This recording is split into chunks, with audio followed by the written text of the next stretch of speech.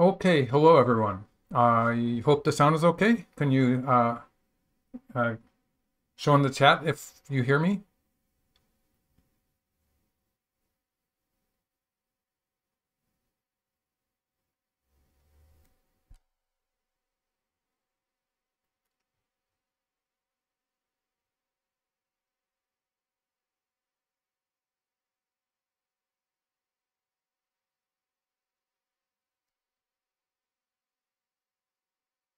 Okay, so how's the sound? Any comments on the sound here? Very good. Okay, I'll get started. So today I'm going to be watching the 23rd Nongshim Cup, the round 11 with everyone here. And this is the second time they do it because they actually played the 11th round yesterday. And there was a mishap, you might say. There was a problem because let's just take you to the final position here. So this is what it looked like at the end of the game when it was Yuting's turn to play. And so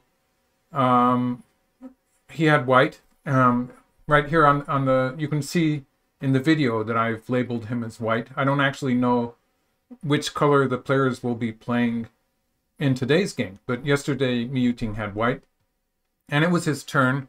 You might assume that he's going to save those two stones, but actually it's a very interesting position because if white plays here, it's going to be bad news. So I'll go into that later as I finish my commentary of this game. Actually, white was going to probably play here, and black could take here, white could take here. This would save these white stones and kill this black rook. And meanwhile, black will be trashing white's territory on the left, and we'll play here and have this huge attack on white in the upper right part of the board. And I think there was a computer program that was saying black is winning by half a point or something. But at this point, they're sort of fighting a life or death battle. And so for human players, I don't think that half point, frankly, I'd say it doesn't mean anything to us, even players at this level. So, oh, hello, split end. Hajimarimasu. So yes, and as split end is saying here in the Japanese comment, the game today is going to start at 2 o'clock, but I'm starting early so I can show you the game they played yesterday. So, 昨日の碁をやりますね。スプリットエンドさん。ということで、so I'll start, so that's what happened. And later on I'll see what would have happened if white had escaped with those stones. But we have half an hour before the game starts. So let's just go through it from the beginning. So that was actually an opening position that I was showing you before I got started. So let's start with the empty board. And yes, to talk about that, let's just go back to that position and talk about the mishap that happened. So it was like this, and Yuting ran out of time. And so he claimed that he had tried to click on the board and it did not register. So apparently it was a malfunction of the mouse or the computer, something like that. And they decided that they would have to replay the game. And this is something that actually happened 2 years ago. Let's see, I lost the comment, but someone was making note of that.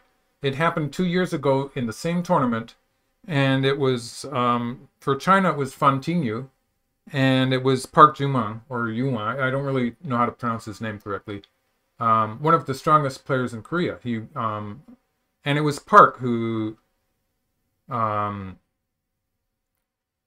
mouse did not work. And it was exactly the same situation.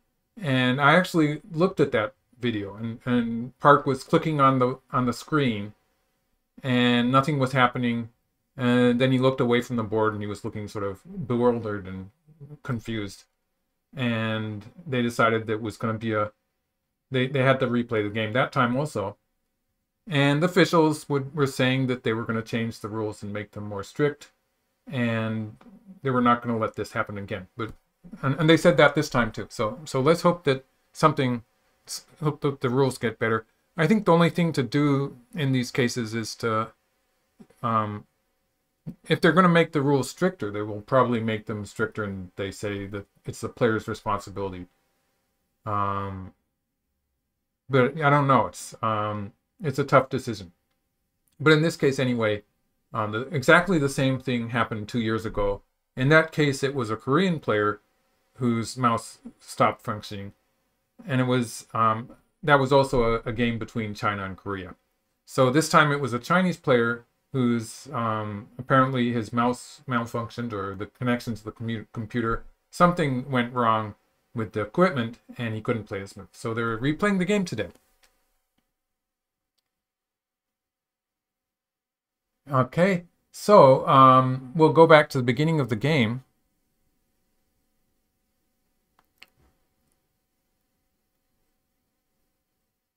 And let's see.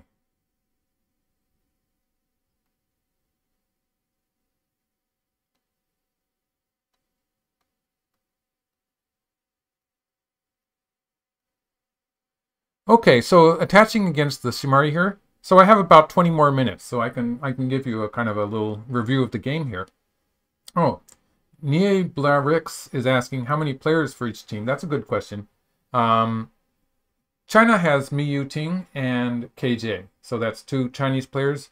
Japan now has Ichiriki Ryo, so that's a big name, and they also have Yoseki, who's actually in very good form recently.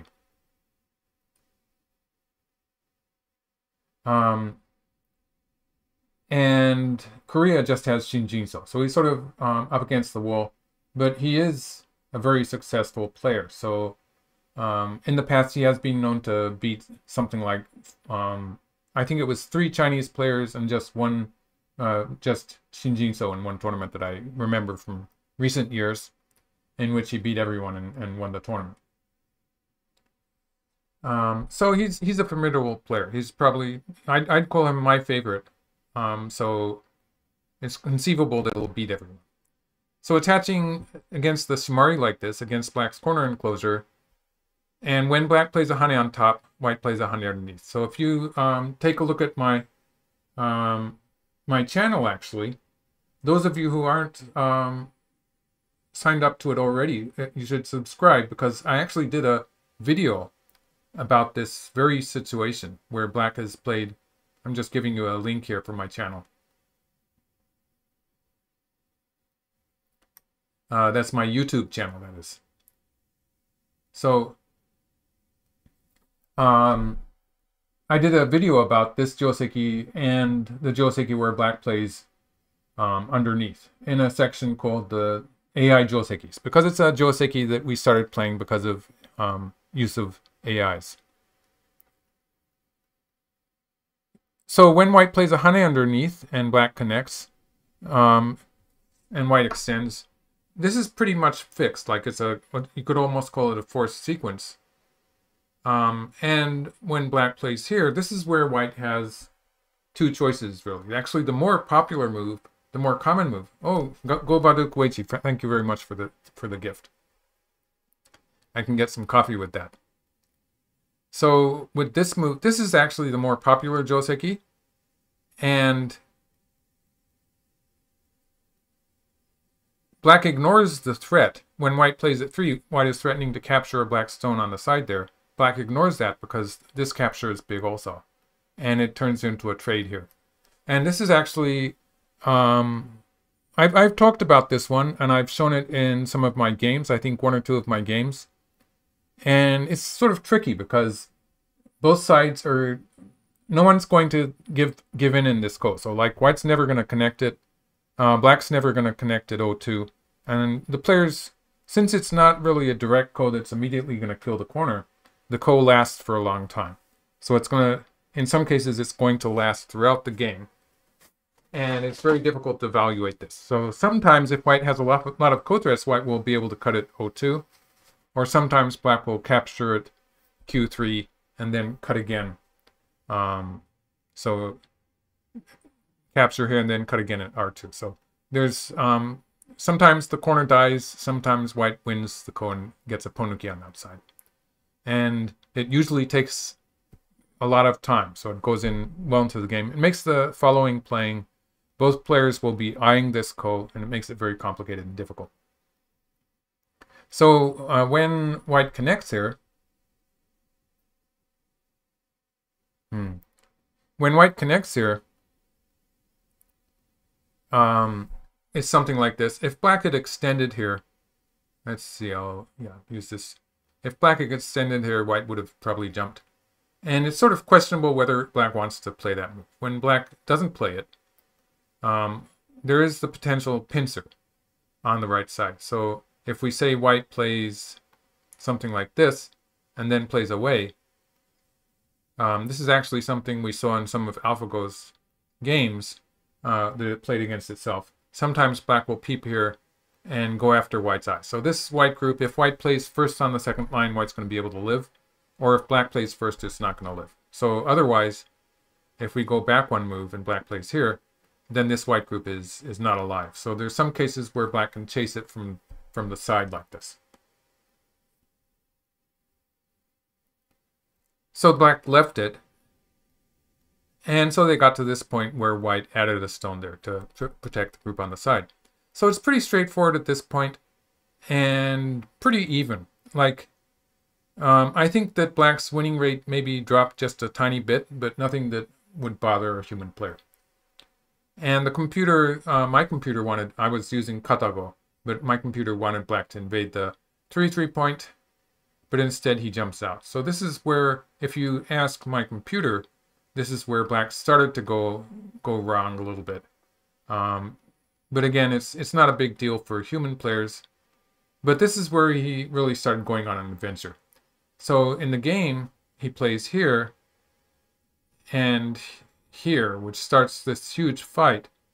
And he probably should have played here or here. Just connecting would be feasible. Or he could play here and make a connection like this, which would make it easier for black to make some eyes on the side. If black has to, for instance, if white plays something like this, sometimes black can play something like this to just...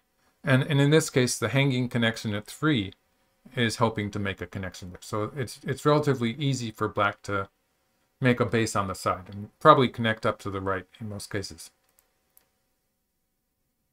So this would have been relatively even. And once black starts this, his score given by my computer starts to go down and he pushes here. So this starts a huge fight. It would have been relatively calm if black had secured the connection here, after which like this, and I don't think this white group is going to die actually, because white has a forcing move here and should be okay. So maybe he didn't like that and played here, but this is starting a huge fight here where white cuts black off. And it's a kind of a race to capture, but black has an insecure position out towards the center.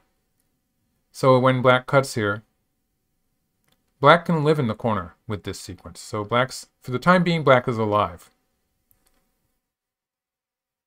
But now black starts into a semi-eye, and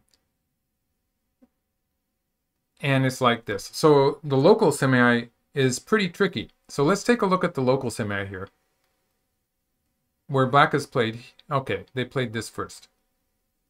So for the time being, we're just to ignore that stuff that's happening in the center. The center is actually pretty important, but I'm going to explain that. I'm going to explain that later. So first, we'll figure out what's happening here in the corner, and what's happening here is that white has. If black plays here, white plays here, black plays here, white has 4 liberties, black has 4 liberties. White's going to play here and win the race to capture. So in the game, black plays here, and although it's now 5 liberties for white and 5 liberties for black, you would assume that white's going to win by a move. And if white plays here, white does have an extra liberty. For the time being, black's probably going to sacrifice for the time being. That black has to deal with the outside. But if white leaves it like this, black can actually locally can win the semi. So black can throw in here. White's probably going to take it. It's going to be a kind of a ko actually. And black, in this variation, white would normally be one move ahead. So let's do that first. If black just fills liberties here,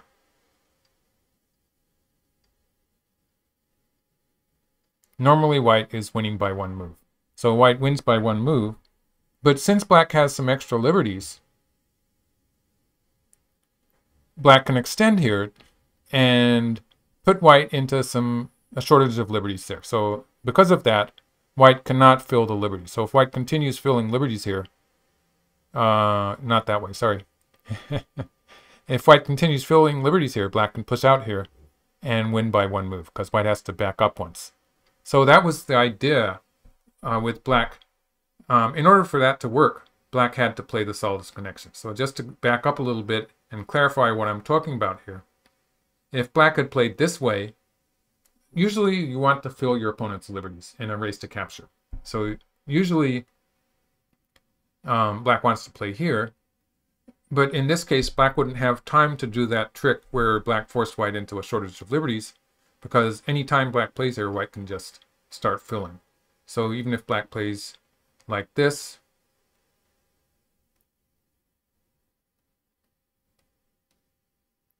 it's still the same thing. If black plays from this side, white can connect on this side, and black loses. Both of white's groups on the outside, both this group and this group, have 3 liberties, so white's winning by one move.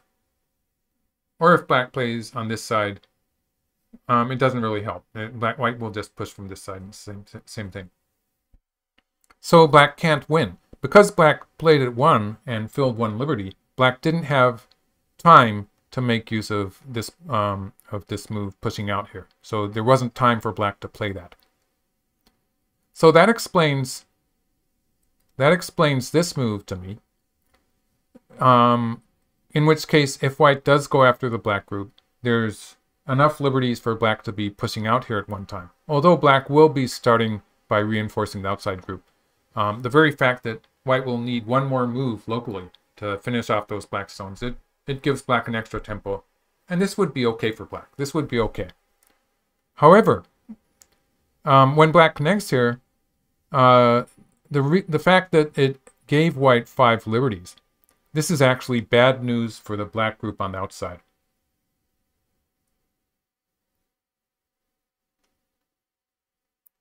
So white has 5 liberties and white plays here. And so this is where it's starting to look really, really bad for... So there was some miscalculation. ShinJinseo had some... It's very unusual to see him getting into trouble like this. But he's in trouble now. White just pushes all the way. He must have overlooked this variation. And already you can see... Okay, just go back. Okay, back. Yeah, I got a bit hasty there.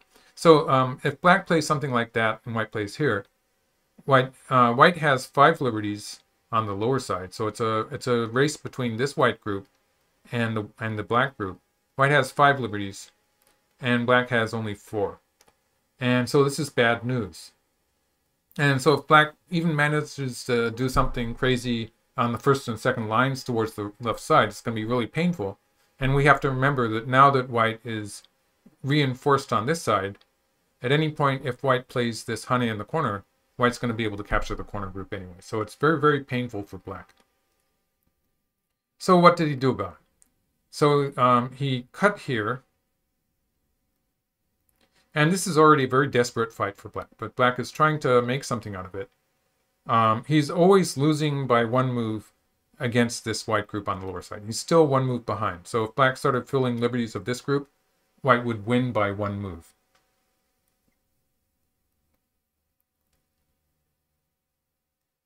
And let's see. So he's starting this stuff on the outside. It's not really working. In fact, I think Yuting had a variation where he could have actually captured the whole thing. So at this point, the game move was this one. This actually makes it possible for black to complicate matters a bit when black plays here. So my computer was suggesting that white should connect here, and there's a big difference there when black starts to play moves like this, which are, this move, it helps black by reinforcing these stones, and black is aiming at, finally, to escape here, which can potentially cause some trouble for white. So black does need to reinforce these stones that I've marked on the left here a little bit before black does that.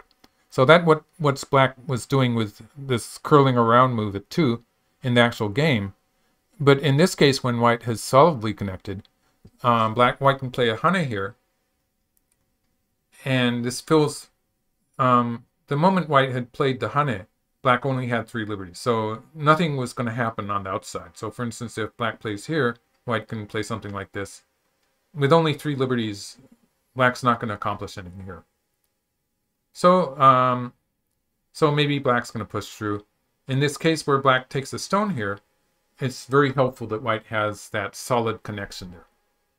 So white would continue by filling liberty, and eventually this is going to be some kind of a ko. So for instance, if black plays here, it's going to be a one-shot ko where black has no ko threat equal to the size of this ko, and it's going to capture all of this. It's not just this one black group here. This group is going to die too. So it's going to be a disaster. Even if black gets something elsewhere on the board, it's not going to be good enough. So that probably would have been the end of the game.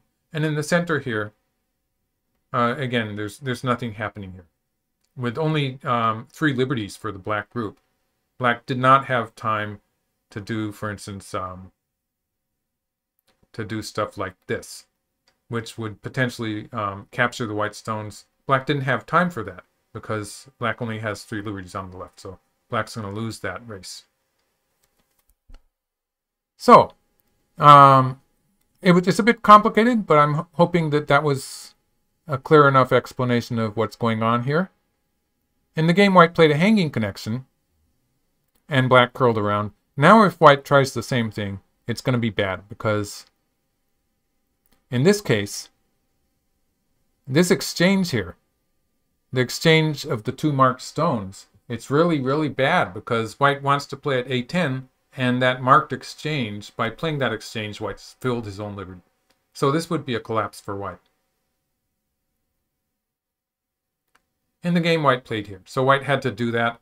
And the fact that white had to run out towards the side, it did complicate things a little bit in this variation. Where black plays, okay, black played that. And white played here. That's a clever move, but it's getting tricky. So here, when black escapes, now there's going to be an issue in the center. Just because black has 4 liberties on the left here, at least 4 liberties. So this group has these 4 liberties.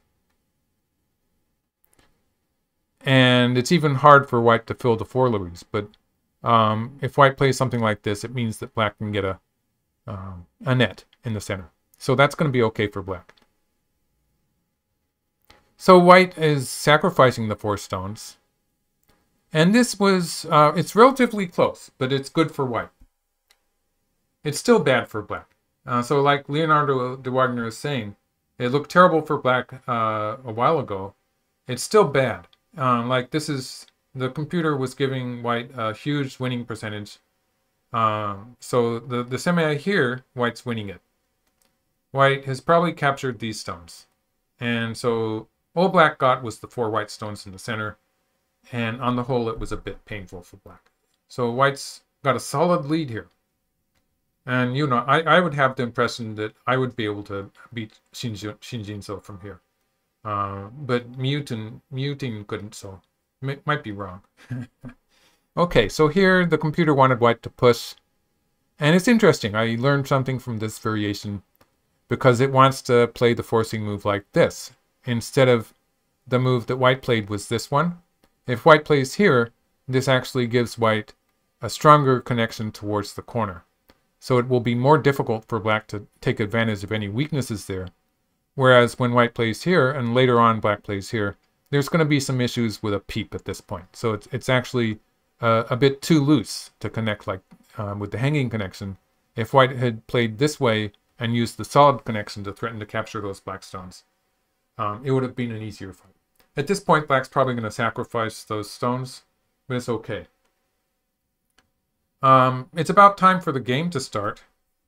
But I don't think they've started it yet. So I'll be checking that. I think it's probably okay if we join them a bit late because we can catch up. This game was really a fascinating game. So I do want to go a bit more. So ShinJinseo plays this. He's already challenging white. Black has a bad position, so black's trying to start something. White pushes through, so now it's started. Actually, Katago wanted white to curl around and sacrifice on a small scale, so that would be something like this, where black can actually capture. If white plays the hane here, black can cut here and then cut here. So that would be working for black. So something like this. Black would be winning the race to capture. But white would be getting some squeezing done. So that stone at 13 is probably going to connect up to the white group on the outside. And a position like this, supposedly a win for white. So white could have sacrificed, but the game move works okay. So it was like this. And yes, he's playing super aggressively. There's this beautiful variation that I found with the computer. White plays here. So basically in the game, when white played here, it's not working so well because if white covers here, black will cut and break out. So this is easy for black to break out with. If white had jumped, let's see, where does that go? Yeah. If white had jumped, then white can stop black from doing that. So basically, if black does that, white can play here and here, and it's not amounting to anything. So the jump is stronger against black's jump at 2, black's attachment at 2. So it's going to turn into a semi-eye again, a race to capture. Black has to play a lot of painful moves here. And it's actually not so easy for black to win, because if black does something like this, white can play here. This is looking like a seki, actually. So the best black can do here is a seki. Black might try something tricky like this kind of move. It's not going to be straightforward, so it's going to be a tricky variation. So for instance, if this happens... sorry, no, black can't do that. Black has to connect underneath. Again, it's maybe it's going to be a seki. It looks sort of dangerous for black, actually. So it's a tough semi-eye for black to win. If white had jumped at 1, I think white would have probably won relatively easy. But of course, both players are in overtime at this point, so they make it's okay to make mistakes, I think. So in this variation, after escaping with the attachment on the second line, white had 2 points that white had to connect. So white could not connect both at the same time. And black got to cut those stones off. White's group on the side here is not alive. So white has to deal with that group and was forced to sacrifice the stones on the other side. So this is how it turned out.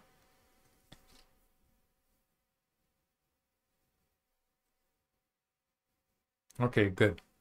Let's just finish this game because today's game is just starting, so I don't want to fall too far behind. At this point, ShinJinseo is just going for a lot of territory. He probably feels he's still behind.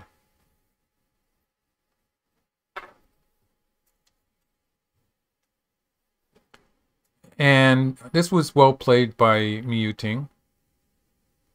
He's reducing the territory. And so at this point, apparently he still had a solid lead if he had covered here. He curled around in the game. ShinJinseo is getting into the white territory in the upper left. It's still good for white, apparently. But it's getting closer and closer. Like it was... there was a point in this game where white was something like 10 points ahead. And... at this point, he's winning by something like 2 or 3 points, so something like that. White finishes this off. At this point, if we assume that this whole area is going to be a white territory, white seems to have a slight advantage. So, for instance, if white had played here, it would have been relatively safe. If black extends, white can play here. In this case, nothing bad is going to happen to white. Probably it would have been better to play this way. In the game, white plays on this side, which is a more secure connection to these stones here. So white was making a secure direct connection in that direction. Black takes the profit in the corner. And then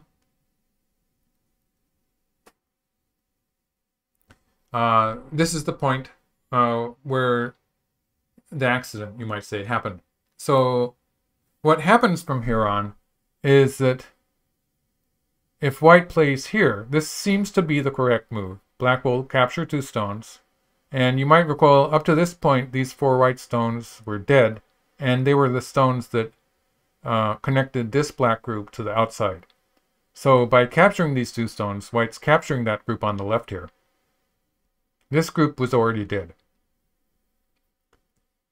But black's going to get an attack in the center. Black has some forcing moves like this or moves like this would be forcing towards white's group on the right. So black is threatening to move out with this stone here. So it gets super complicated. And that's all tangled up with the idea that now white has to live with these stones. Will white be able to live with... White probably will be able to live with those stones, but it is going to sort of tangle up with this idea. And when Katago was telling me that black's 1/2 point ahead, I just don't know what it's talking about. Basically, it's hard for me to comprehend how this is a 1/2 point difference when it looks like it's hard to tell whether all the groups are alive even. So this would have been how they were supposed to continue. Otherwise, like it's an Atari, so you might say, why doesn't white just save those stones? And I made a variation. Since this was the end of the game, I decided to make a variation. Black shouldn't play that move. It's bad in some cases, but I made the variation here anyway. So when black cuts here and white extends, when white extends, black will get an Atari here and here. And then black can play here. So this is trouble for white. So there's various ways it can continue. But first of all, if white just connects here, black's going to connect up in the center. And you can see that white's stones are getting short of liberty. So white has to escape in this direction. And black connects up in the center, trashing the whole white territory. White needs one more move here, so white would capture something. And then black could continue surrounding this area. So this would be a win for black. Yeah, something like this. So this is actually a solid win for black. Otherwise, going back to the turning point here, if white plays an Atari at 2 stones now, black's going to capture here. White takes the 2 stones. Gavin Rooney, thank you very much. Gavin Rooney from Ireland. So at this point, black can connect here. And it turns into a race to capture between these black stones and the white group in the center, which has only one eye. And so white has actually only a few liberties. So if white starts filling the liberties of this black group, black can immediately fill white's liberty here and will win by 1 move. So that doesn't work for white. So actually white will play an Atari here. Black cannot connect here because this isn't a forcing move, it's an Atari, and white can escape. So black can't connect there. But black will play a ko here, and black actually has an advantage in ko threats. So this would be, it would be really bad. Okay, Go Baduk is saying that 0.5 difference could just mean it's a 50-50 chance for either player to win by 20 points. And yes, it's the average result, I think, of various large number of playouts. And so they're not necessarily 1/2 point for one side and 1/2 point for another side. They could be larger differences. So that could be true. So when white plays the ko here, black has a ko threat here, which threatens if white captures, black can live on the side, capturing some white stones on the side. And probably going to save these black stones on the outside. It's sort of a ko-like situation. But in any case, this is good for black. If white answers here, white does have some ko threats. White has some local ko threats that are sort of bad moves, but white does have these local ko threats. So that's a kind of a drastic local ko threat. And in this case, black can just capture.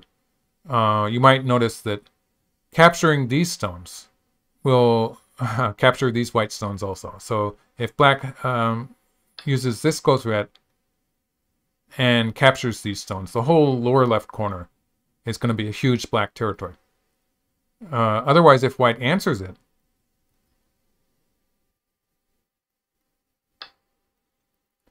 white did have one more co-threat, but again, black has another co-threat here. White actually has a final co-threat here. So it's a pretty close thing. White does have one more co-threat. But eventually, black's going to use this co-threat on the side. And it ends up being a win for black anyway. So something like this is the variation I researched. You can see all of the black stones eventually linked up on the side. And black has reduced the whole center white territory. And all white got was 2 eyes in the center of the board. So that was pretty hideous for white. So basically, if white, let's go back to the game. So it was at this point where white probably should have just backed off here and white still had a solid lead. But after this, when this happens, if white plays,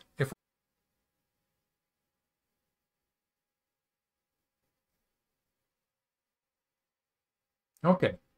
So my computer is telling me that I was disconnected for a moment. I hope everyone's okay there.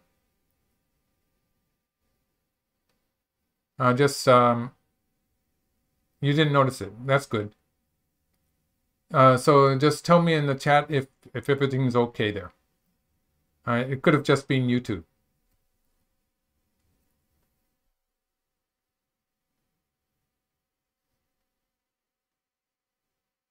It says it's excellent connection anyway. Right now it says it's an excellent connection. So I don't know what would have happened in this variation. But this is probably the way they would go. Because if white does this one, as I just showed you, it's going to be bad. It's going to be super complicated, but this was within the... it's something that the players probably were able to work out as they played. So I'm going to leave the first game here. We are starting with the second game already, so it's about time for me to get on and start with today's game. Okay, so let's get rid of, let's get rid of that. And that's the wrong game, so just let me adjust here for a bit.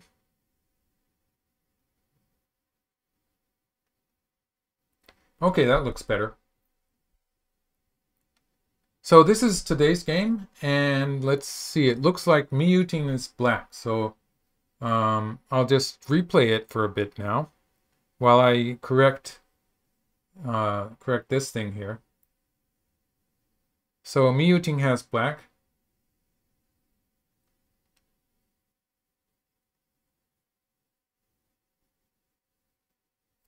Let's just...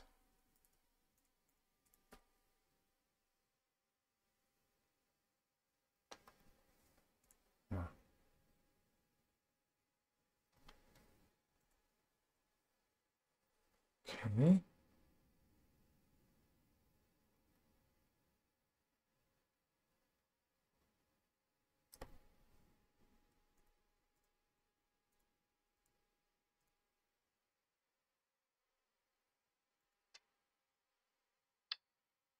Okay, that's better.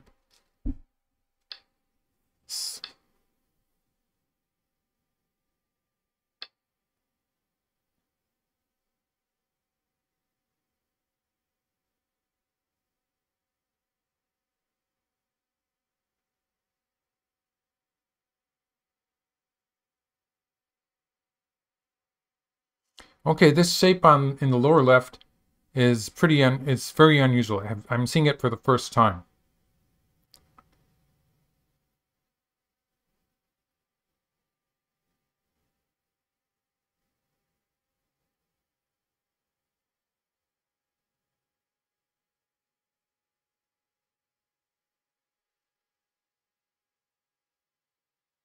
Okay, we get to see the stone pillar squeeze. Ah, jumped ahead. Okay. So this is the stone pillar tesuji, where black extends to the first line here and squeezes like this. and white played there. But people say that this position, this shape here, looks like a stone pillar, which is the traditional shape for Japanese tombstones. So sometimes it's called a tombstone tetsuji. And if white connects all the way, black's going to play here. Black wins this race to capture by 1 move. So that's three liberties for 2 liberties. So that explains, let's just get back to the game. That explains white, okay, white connected to the side. So black is going to be able to capture the 2 stones and save those stones on the side. Let's just quickly go through the moves up to this point. I don't really have a lot to say. Black plays, this tight shimari has lost its popularity after we have AIs that don't like this move so much, but it still can be played. And for modern players, I think it's interesting that now they just ignore the shoulder hit. So if black plays something like this or this, quite often the computer will consider this a profitable exchange for white, and white just plays away somewhere, and white will already have a good score. And so what's happening here is that at some point white is thinking of playing an attachment here, and it sort of works well for white. This is actually something that when I was studying with Go Seigen, he already had this one worked out. And he was the only person who talked about this kind of thing. He really liked to play the same point, the marked stone, the shoulder hit there. He liked to play that move. He also liked to play a 2-space approach move against the 3-4 point at the same point. So that was a point on the board, you might say, that he liked to play. And he was one of the greatest players in the 21st century. So he already had that one. There are some similarities between his playing style and the moves that AIs are showing us. So some people say that somehow he must have been incorporated into AlphaGo. So back to the game. Black plays a Kakari. And this Hasami, this pincer, is one of the pincers where white can push through and cut when black plays here. And this is close enough to an even result. Usually, okay, Leonardo is asking why it's profitable for white when black plays here. And like, we didn't have this idea for centuries. Oh, sorry. The most honest answer to that, the frank answer, is that no one knows. So why is it a profitable... there is potential for white to give black an over-concentrated shape sometimes. But the way it actually works in actual games, it's really hard to understand for professional players also. And it's why people resisted Go Seigen's idea that it was good. He said it was a good move. He understood it, apparently. And people had trouble following that. I think it's only now that we have computer programs that are actually showing us more variations and more detail that we're starting to be able to use this kind of move. So it's very hard to explain because I think that most professionals, including myself, do not fully understand. Yeah, we just know that the computer gives us a good good score. And from black's point of view, the computer gives you a relatively bad score when you answer that move, and so you're seeing people playing away. And it's subtle enough that we don't really notice it, which means that if you like to, it's a, that's TLS, that is. Thomas Leonardsu, it's an extreme form of sabaki, which is hard for most human players to understand. So getting back to this joseki, when this is actually a shape, a sequence that is being played for several decades at least. So white plays the tight pincer, black presses at its D15 on this system, and then white pushes through and cuts. Black has to play the hanging connection, and usually white is going to play here. So this is the usual move. Early in the 21st century, white was always playing here. Nowadays, people tend to play here. And black could add a stone to that, and then white would probably be playing something like this. So this was conceivable. In the game, white was a bit more, you might say white was more greedy or more adventurous, playing high on the 5th line. So it's the first time I've seen that. Taking more space, but it's just the first time I've seen this. So basically white has more space on the left side, but it's not so secure. So compared to the position where white has played here, it's not quite as secure. And that sort of follows into what we saw today. I mean, in the actual game, when black slided here and was aiming at this move.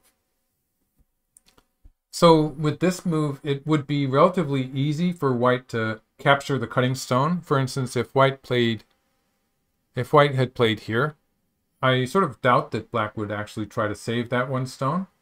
But black could maybe play something like, let's see, where shall I play with black? Maybe black will play here and things like this. Just because if black tries to save the cutting stone, this will be very bad shape for black. And white has a number of ways to probably kill this black group. So let's see. For instance, even if white plays like this. If black fills liberties, then white's going to win by 1 move.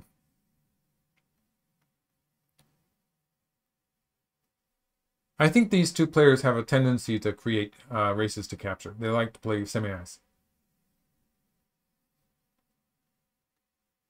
So this one was relatively easy.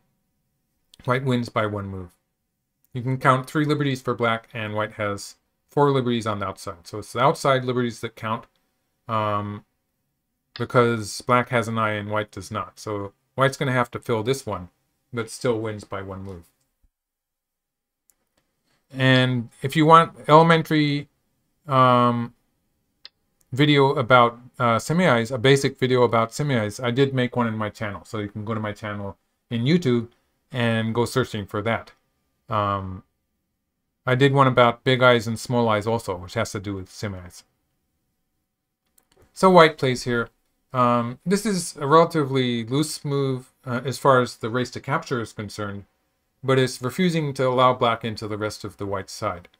So black plays here. This is the tesuji, and creates the tombstone tesuji, as I sometimes call it, but it's also called the stone pillar. And white didn't. Okay, white didn't connect underneath. So that actually comes as a bit of a surprise, because I would have expected white to connect underneath here, and then black would be able to capture here. So that's what I sort of expected to happen. Instead, white played away. So white ignored it, and black gets to capture the whole thing. So the whole corner there has become a black territory. White got 2 big points in return. So let's see. I'm almost caught up. Let's just show you the final 3 moves here. So black played an attachment here, and the double hane. So this is white played a double hane too. So this was a standard way for black to try to make 2 eyes, and white has played one of the more, this move was around probably over 100 years, but it wasn't as popular as, for instance, this joseki. In general, it wasn't as popular as this. In this case, black would not connect on the 2nd line, would probably live in the corner like this, sacrificing the 1 stone. And you can see white's sort of over-concentrated there. So that was the idea for black. Or if white connects here,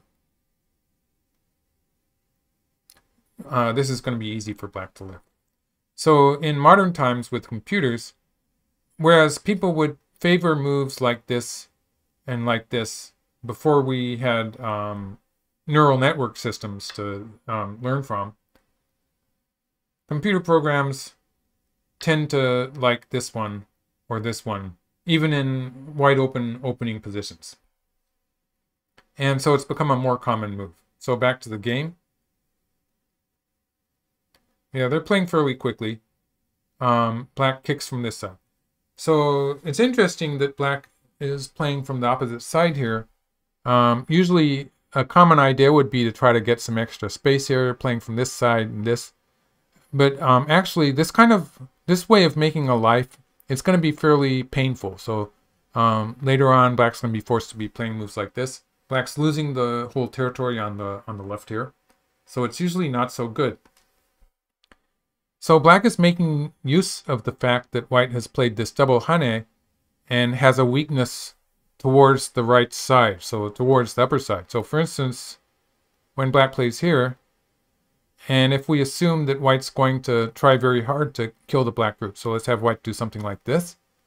When these black rook stones die, let's say they die with a sequence something like this, black can still make use of them by playing forcing moves from this side, or maybe even just pushing through here and making trouble like this. So there's various potential for black to make trouble for white with sequences like this, where black is getting something on the outside. Just as a kind of an example of how black is making the potential cut at 10 a threat by reducing the size of the whole area there. And the fact that black has that cut at Q16 makes it possible for black to suddenly black has sort of changed tactics here and is starting to surround the lower side, and maybe black's going to give up these 3 stones that black has inside white's position there, because black can in some cases. So again, to show you this variation, in some cases black can play that cut here. So even if black just did it like this, black would be getting something towards the right side. So that's the general idea here. In some cases, it's more beneficial to sacrifice those stones and getting something on both sides can be better than actually saving them.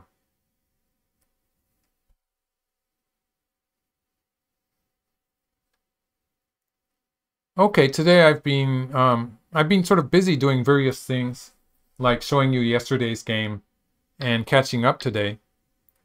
And so let's see if I am missing any important things. Oh, so it's sort of similar to what I was showing you just now. It's the same Tetsuji, so that's nice. It's nice that they Yuting heard me or something. Maybe that's why they messed up the game yesterday, because they didn't have me to comment. Okay, so if white extends here, looks like black is setting up to push through here and push through like this with the cut on the left. So this would be good for black.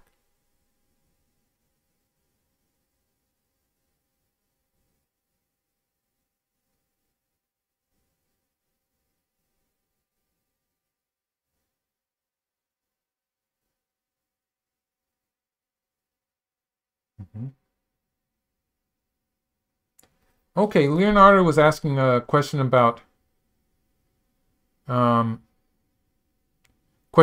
previous variation, which was this one. Yeah, let's do that one. So in the variation, this was kind of, it wasn't necessarily a correct order of moves. As you see, the players played it slightly different.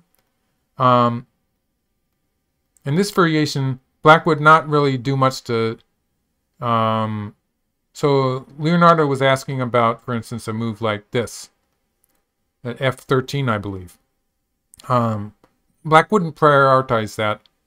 So the other suggestion was Q14, which is Q13 probably. And it's a better looking move. So this is the kind of thing black might be thinking of doing, to answer that question. Okay, so white extended, black cut, and white played a hane underneath. White's going to be able to live here. So if black connects here, white's going to extend. Looks like white has enough room to live.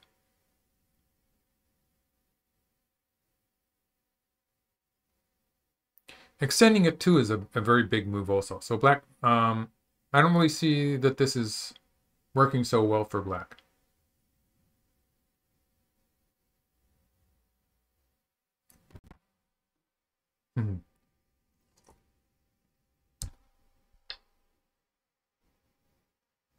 So black connects. Obviously white will be extending.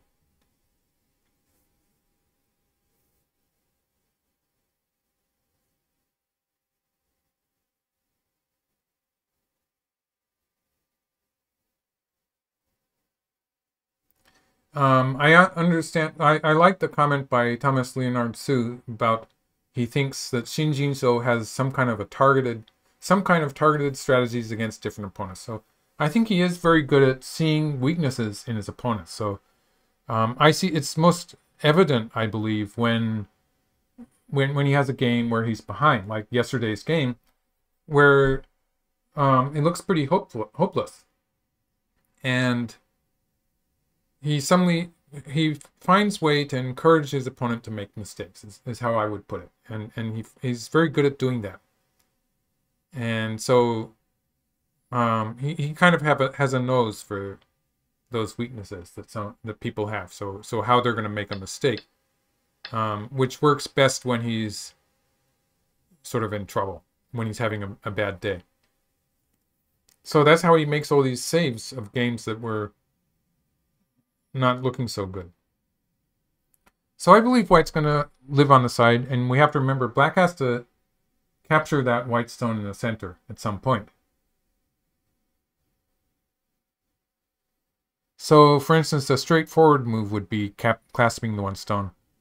If black does that, white has to add a stone to the lower side. So white would be playing maybe this one, or could play here. Probably one of these three moves. They all have their strengths and weaknesses. For territory, this is the strongest, but this one leaves some potential towards the center, so it's probably better. Otherwise, if white leaves it, black will be able to kill the white group with something like this. So this would just be, it looks like it would just be dead. So even if black does this, the corner is solid enough that black doesn't have to answer it. So black can play on this side. So nothing's happening there. And this lower side is a very common dead shape, where if white plays on this side, black gets a cut on this side. Or if white plays on this side, black gets to cut on this side. So there's no way for white to make two eyes there. So, as I said, the straightforward move would be to play here. If black plays here immediately, it's probably just too dangerous, because this is threatening to cover on the second line to capture two black stones. And this would be threatening to capture the four stones. And this would probably finish off black's group on the lower right. So black can't afford to do that right now. Okay, so black did capture the one stone. YO18. YO18, good question. So that's Martin Mueller. If white had simply played here, black would have played here. And now if white attacks in the center, well, for the time being, it's not a big deal anyway. But black can play here and capture the stone. So black has a life on the side.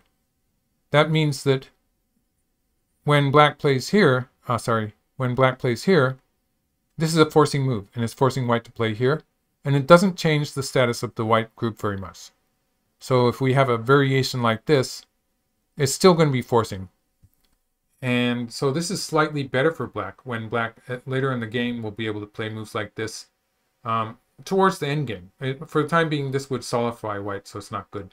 But black has a potential eye there, some territory. So it's just slightly better as far as territory is concerned, since it was forcing for black. So I agree with that move. And it's white's turn. White's going to add a stone to the side. Let's take a look at the territory. Black has a territory in the upper left, which I'll call somewhere around 10 points. Territory in the lower left corner, that's... Let's see. White captured two black stones. So it's close. It's more than 15 points. So black has more than 15 points in the lower left, close to 10 points in the upper left, and not much else. White has less than 10 points on the lower side, and probably about 10 points in the lower right, plus an area on the right side. So that's 20 points plus the right side, and they're moving so quickly here. So black had something like 25 points, not much more. So I think basically what we're seeing here is that black had to invade the left side and make a problem out of it in order to stay in the game. So And black does have a potential attack here to the left side. So that was quick, but let's just go through the moves again. So if black had played something more slow, like for instance, this would be a good point. And white would probably find an active way to surround the lower side. So like this would be probably a bit too slow, but white would enlarge it. And maybe if white got something like 20-25 points on the left side, that would be a total of about 45 points plus the right side for white. So that's a lot of territory. I don't think black could afford to let white sort of add stones to that left side, is the feeling I get. And why black jumped in here so quickly. The time control in this game is 1 hour apiece, and they have an overtime, one time of 1 minute. So it is a relatively fast game. But this is really it's an important point in the game, and they're playing very quickly. So it's that's sort of surprising. They're only about half an hour or 40 minutes into the game. So this looks like it could easily be the decisive fight. So I would have been playing a bit slower.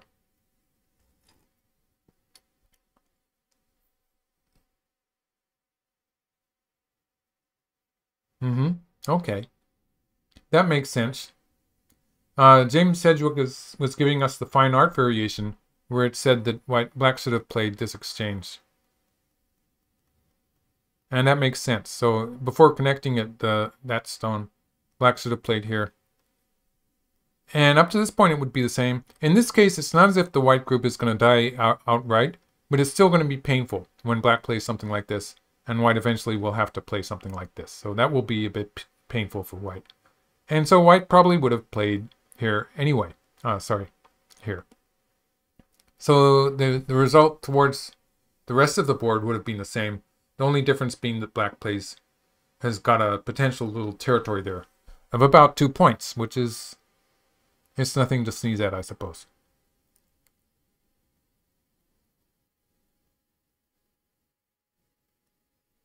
And so he has to invade the side, and they got into this huge fight. So when black pushes here, black is offering to sacrifice 2 stones on the left and is hoping for kind of a squeeze. So that would work this way with white playing here. Black can play this one and can play something like this. And it's still a race to capture. So to be safe, white would probably want to play the move here. If white plays away, black can play here. This looks like it's going to be another complicated race to capture. It's going to be 1 move difference here. So let's assume that white doesn't want to have that happen. But then black would play a pincer here. You can see black's starting to build up a huge area. So that was probably black's plan. Let's see. So white did cut. So maybe it's gonna, something close to that's gonna happen. Although I made it sort of, I showed you the relatively easy to understand variation, and Yuting and ShinJinseo tend to drift into the more complicated ones. So there might be a slight difference in that way.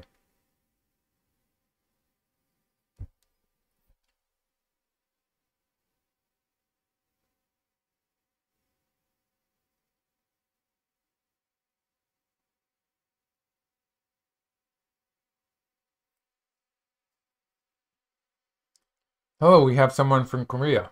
Hello. I should learn to pronounce the Korean phonetics.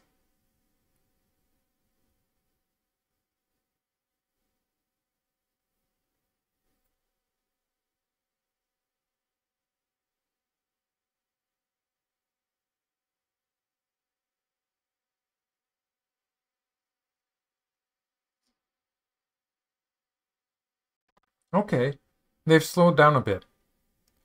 Can black try? Yes, that is something that black can try. It will make it slightly more difficult to enclose white in the center. But maybe. I don't really think that black has any chances of winning the race to capture. But if it works really well, maybe he can squeeze a little bit more. So let's try that in a variation. For instance, something like this. It does give black some bad aji here. So for instance, if black does this way, 9 would be a mistake actually, because white would be able to do stuff like this. This is just, it's probably going to fall apart. And so, yeah, this would be trouble. But black could pull back here. I guess it's going to be okay. And white can play here. I don't see black has any chance to win. So if black plays here, white's connected. And if black plays here, white can wedge through here. So it's not really working so well for black. It's not as if anything serious is going to happen. Maybe it's slightly better for white just to play here immediately. And it's the same story. So it's not exactly going to work for black. And black wasn't going to win that semi anyway. So I would be okay with black just simply doing this kind of thing. If black can get sente, then if I was black and I got to play at 6, I would be happy. So in this case, yes, as Jack Singh is asking, in this case, black is giving up the 2 stones. And black can afford to do so. I think 6 is such a big move that this is, at least locally, it's working for black. But, you know, he played the 100. That's reasonable.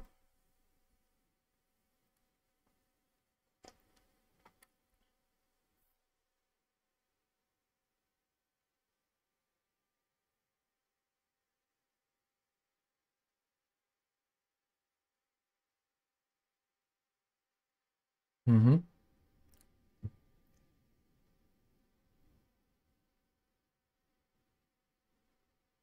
In fact, I would go as far to say that white might even be thinking of playing that move rather than this one. This might be this is probably a better way for white to finish off the 2 stones. So the semi is clear cut to the extent that white can choose moves that are more active. So this would be slightly more active, sort of in connection with an attachment here or here. There would be more aji towards the corner if white plays at 3. And whenever black plays here, white can handle it with this. Or white could even just go 1 step at a time and is still going to win the race to capture. So it's no contest. So white does have a fairly strong advantage in the race to capture if white plays first at 3. It's when white plays away. Okay. So this is interesting. He's not as interested in forcing from the outside as securing the corner. In this variation, I don't even know if black's going to play the final move on the outside.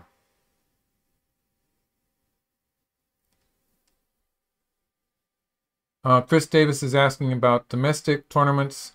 Covering domestic Japanese tournaments is a bit tricky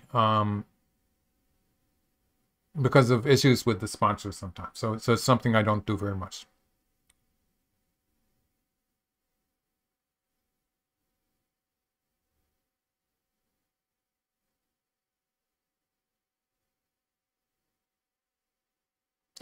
Great. So James Sedgwick tells us that Fine Art was suggesting b5 going straight down. Now that was a move that I was thinking of. So if black had played b5, in this case I think it would have been forcing. So in this case I sort of doubt that white can play away. And I think white would probably be answering this somehow. And then black could maybe play some kind of a pincer. So securing the corner like this and then playing away and not bothering to surround the white group is something that I find sort of conceivable, because in many cases, for instance, if black has already played 1 and white 2, then surrounding white with a move like this it's not going to be forcing anymore. So this is a sequence where black has gained something in the corner instead of on the outside. And it's something that is seeming to work to a certain degree. So the hanetsugi is not necessarily forcing, I thought. And indeed, white did play away. And so, looking at the local semei, if black plays here and white plays here, black's still losing here. So in this case, even if white just goes straight forward into a race to capture. Sorry, this way. There's no way black's going to win. Or actually, white could probably leave it and start moving out. So it's not working. So the most black gets is maybe this kind of stuff. Otherwise, if black plays here, it's probably still not working. So for instance, if something like this happens, black's still losing already by one move, and this is not forcing. So filling liberties, black's going to run out of forcing moves here. So there's no way black can squeeze with sente. Okay, they're moving ahead full speed.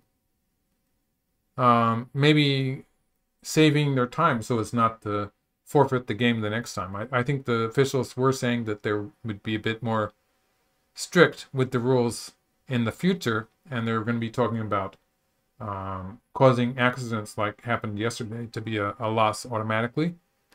So maybe the players are a bit nervous about that because they are playing very quickly. White extends. Black played here the extension. White's making a base there, so white made a complete base for white's group on the top side. Otherwise, if white had played away, where shall white play away? If white had played away, then black could play here, and this would be starting to make an attack against the white group on the upper side. So this makes sense to me. And then white jumped here. So the upper side, there's still some weakness there. For instance, if the black group on the right was completely secure, black would be able to think about moves like this, which, of course, this is very low and unhappy shape for white. And if black plays here, it's not even alive locally. But in actual play, white will push through here. And while this would work if the black group on the right was really strong, it's probably not working so well when the black group is not strong.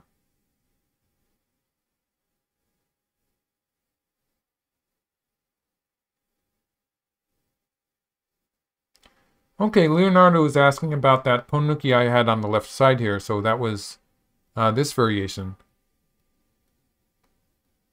It's basically the side with an eye always has an advantage in these races to capture. So all the inside liberties belong to white in this case. And having an eye like this does give white an advantage. So I wouldn't really call it a ponnuki because in my definition, shapes like this, they're not a ponnuki anymore with all the stones cluttered right next to them. But in general, yes. So understanding that meaning, I would say yes, the eye, the fact that it's an eye makes the difference.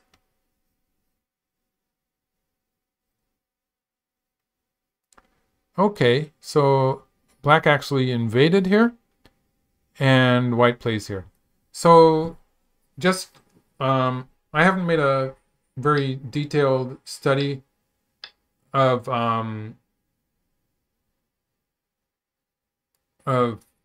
the territory and stuff, but just looking at the moves they're playing, I get the impression that white seems to have a slight advantage because black is playing very active and aggressive moves. So let's take a look. Let's see if I have time to do some territory.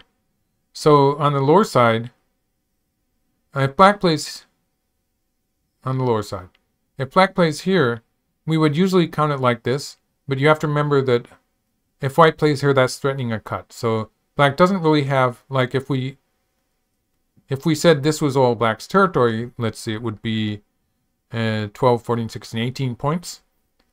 But maybe a bit less than that. So let's call that black territory 17 points if we're calling the white territory about 8 points. So black has an advantage of 8 or 9 points. 9 points in the calculation I showed. And then a little black territory in the center here. So more than 10 points. Black has a territory in the upper left corner, which is getting close to 15 points. So yeah, counting a little for the black group in the upper right, I would say black is close to 30 points. No, that's not right. It was 18 points in the corner, so that's close to 40 points is what I should say.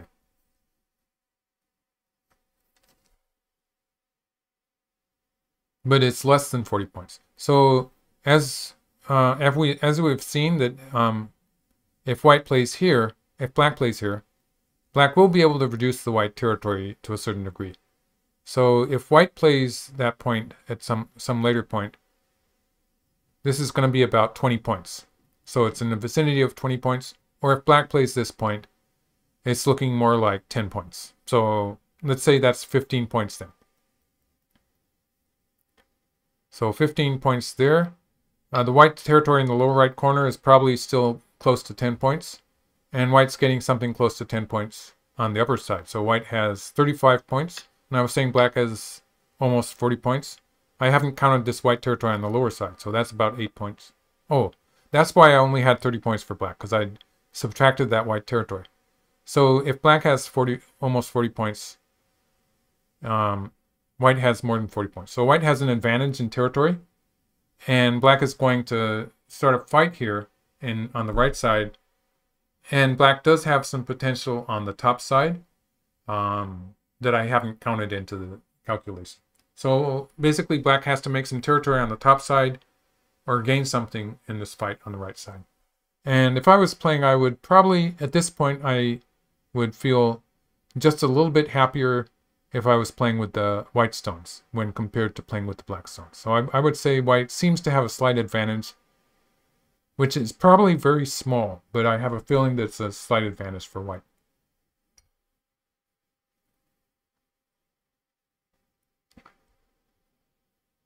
Right. So yes, Rick Rubenstein, that's correct. Black had slightly over 40. When I just counted, I counted something like 17, 18 points for black in the lower left corner, more than 10 points in the upper right corner, so that was 30 points already.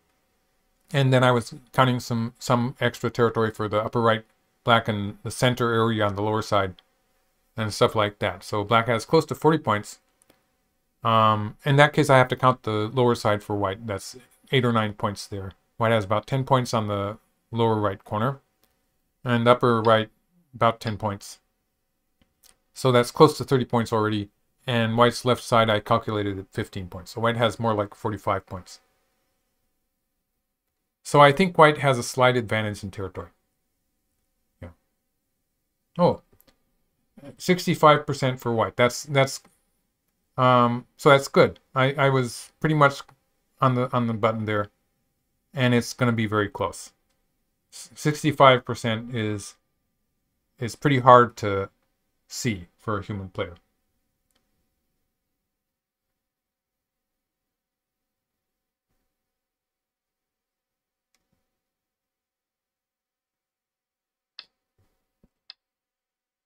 Okay, yeah. So white was going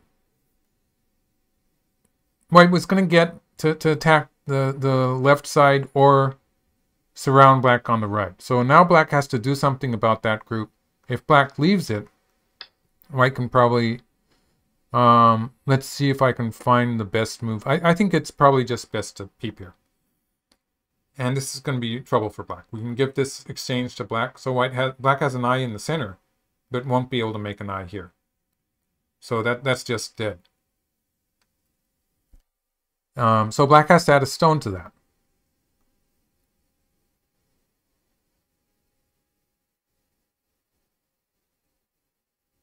And if white covers on the second line, black will probably add one more stone to that group. Black has to add another stone to that group, that is.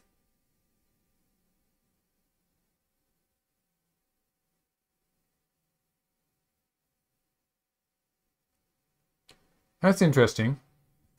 Chris Davis says he saw a broadcast of an old Japanese Go tournament before EI, and they had a similar white-black winning percentage scale, which was set by hand. So basically it was the commentator who was sort of judging that.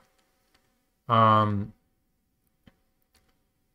remember there was a time on TV, so it was a lightning tournament on TV, where there was a commentator, and then actually I was standing on the side, and I was giving point values for every area. So basically territories.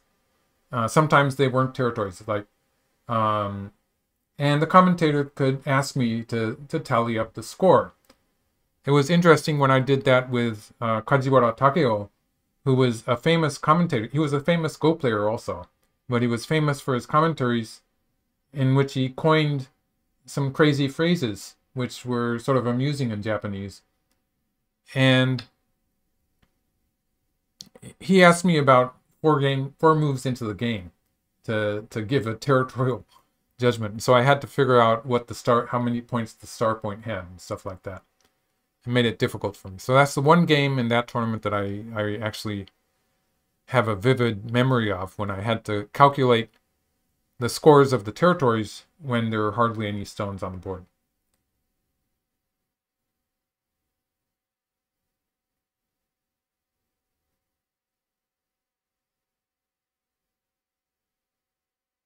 Okay, so this Kosumi is a kind of a multi-purpose move with which white is extending his liberties.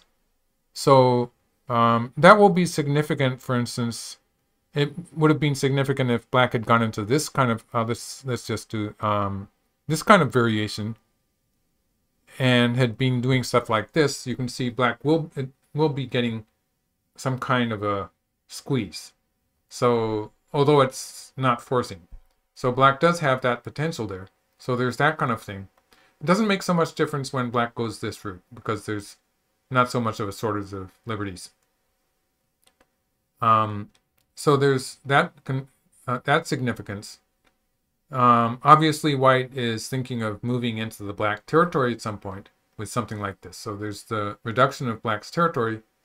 And also there's the fact that in a variation like this, white's going to be setting up an attack against black in the center of the board. So although black gets something like 10 more points, if we count from my estimate that I gave before, black has added on 10 points to the black territory. Black is getting isolated in the center of the board. So sometimes white can set up.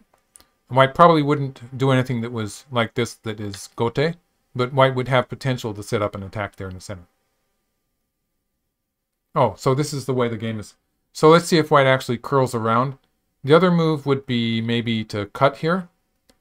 I'm not sure what's going to happen with this one, but this would be the other possibility. Oh, he curled around. So white's playing in a very straightforward fashion. And again, I think that's kind of it signifies that ShinJinseo is feeling okay about this game. When white pushes it to, black does have to answer somehow, because this would be very, this would start to be painful. So this kind of thing could happen. It looks like black's corner is going to fall apart. So even if white just connects here, let's see how to handle this. White can probably play this way. It just looks bad for black. So let's see, it's 4 liberties. And white can probably even win the semi. So in a shape like this, we're going to ignore the fact that black at some point could have played a clamp here, but yeah, just to simplify things. This semi looks like it's going to be good for white. White wins by 1 move. So if black extends here, so black now has paused a bit. He's thinking about extending or connecting on the 3rd line. So black has a choice there. Because if black extends, it means he has to extend once more.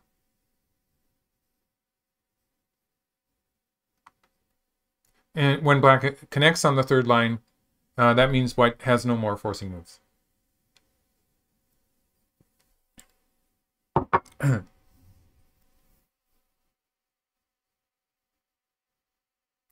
So, Hayai Kare asking about yesterday's game.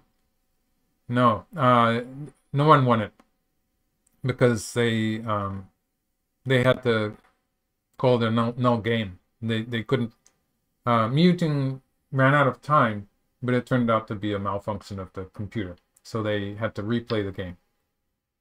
Okay, this is a forcing move on the right side.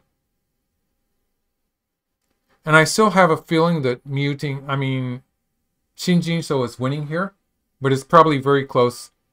And so I'm going to learn something from watching how he wraps it up, because it's always it's not easy to wrap up these games. It's always more difficult than you expect. So this is going to be forcing. So let's say black has a number of ways to live. Black could add a stone here, but maybe here. That's alive too. The problem that black has to solve here is the peep here. So if black plays away, white's going to peep here. And if white can save this stone, the black group has only the one eye here. So that's the problem black has to solve. And so black can solve it by playing here, after which black can capture that stone. So clamping here is a lesser problem, with which black can could probably just sacrifice the one stone, would probably be the best way to handle it. And black has plenty of eyes, so in this case black would be alive already.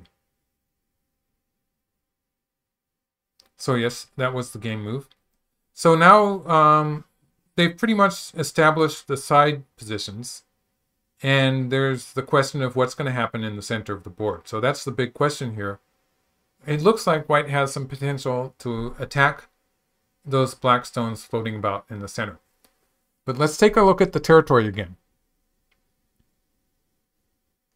I'd say this black territory in the upper left here is, the black territory in the upper left is probably close to 25 points. But if we call it a position like,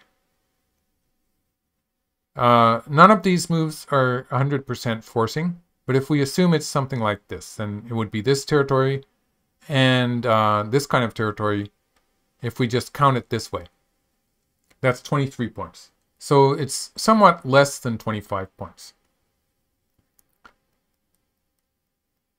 And there's also the potential that maybe white's going to be playing from this side in combination with some kind of attack against the center. So like, for instance, something like this would be attempting to attack the black stones in the center of the board on a large scale.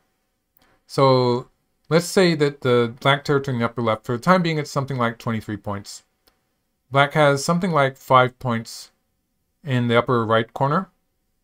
Black has, I'll call it 17 points in the lower left corner.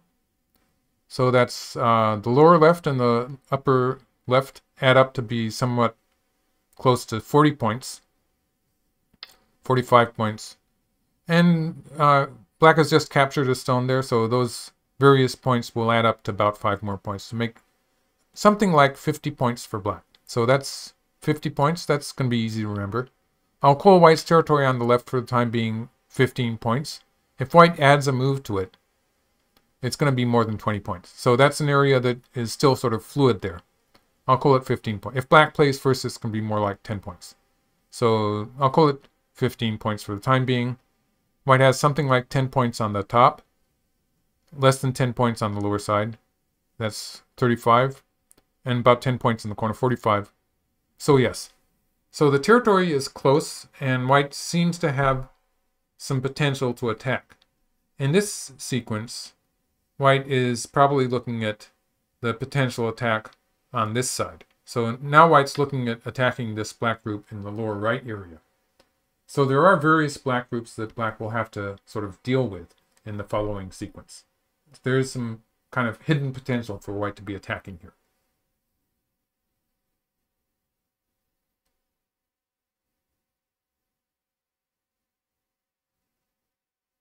Yes. Yes. So that was GoDave89, sort of catching on to the same thing that I was talking about. Saying white's aiming at I-15. Yes.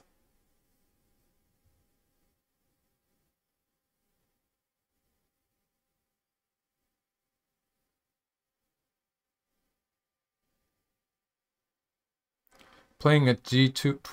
G12. G12. G12, there's a double peep related to that. So that's sort of interesting. Let's just back up. Oh, we don't have to back up. Okay. A move here is sort of looking at a double peep there. So this would be slightly annoying. So if black connects this stone, Now white has to deal with the problem in the center. So white might G12 is a move. It's a move that could be played at some point.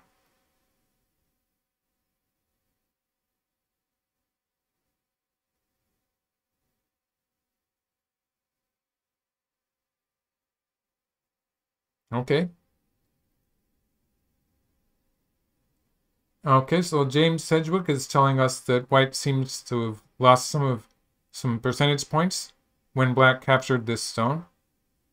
And I was sort of expecting white to pull it out, but I didn't know what was going to happen. So that could sort of link up to that comment that we're getting from James Sedgwick is giving us that comment from Fine Art, I believe. So that could be what's happening here. 15% is significant, but it's easy enough for humans to sort of miss that when they're playing.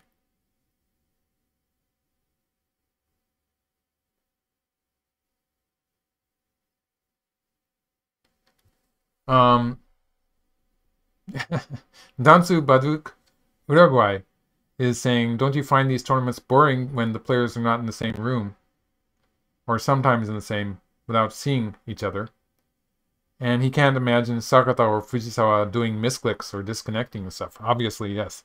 I'd say that the players of that era, about 50 years ago, they were a bit more wild than the players nowadays. So players nowadays don't get upset with each other, or there's a lot of things that happened in those days that were basically people having confrontations because of characters being different. But it doesn't happen nowadays. They're much calm. It's just the way people are nowadays, I think.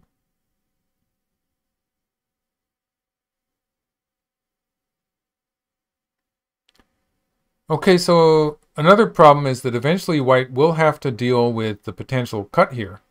So if black continues somewhere on the right side, eventually white will have to link up there. So that would be a kind of a it's a move that doesn't have much territory attached to it. So it's a kind of a painful move that white will eventually have to play.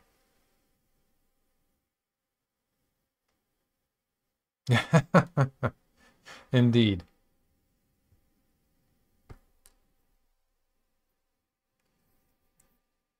I like the comment by Rick Rubenstein that Shuko was famous for blundering. So yeah, he could probably misclick if given the chance. More likely, he just refused to play on the computer. Oh yes, Arthur is saying Yuting has been putting a good showing in these two games. ShinJinseo's games lately have looked like smooth victories for him, and both of these games have been very close. Actually, in sort of in preparation for this tournament, I was studying Yuting's games because he's been playing very promising games. The quality of his playing has been very good in the last few weeks, I believe. And so I was interested to see how well he would do. I think he's one of the players who has a real chance of beating ShinJinseo. And yesterday, he was well on the way to doing that until he messed up in the middle game.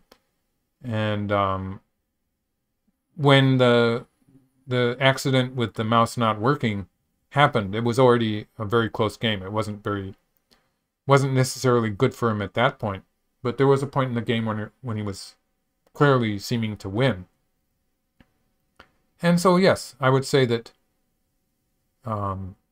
he's in very good form now. And he does have I think even in this game, it looks like it's going to be close again, he has a real chance to defeat ShinJinseo, one of the few people in the world who does.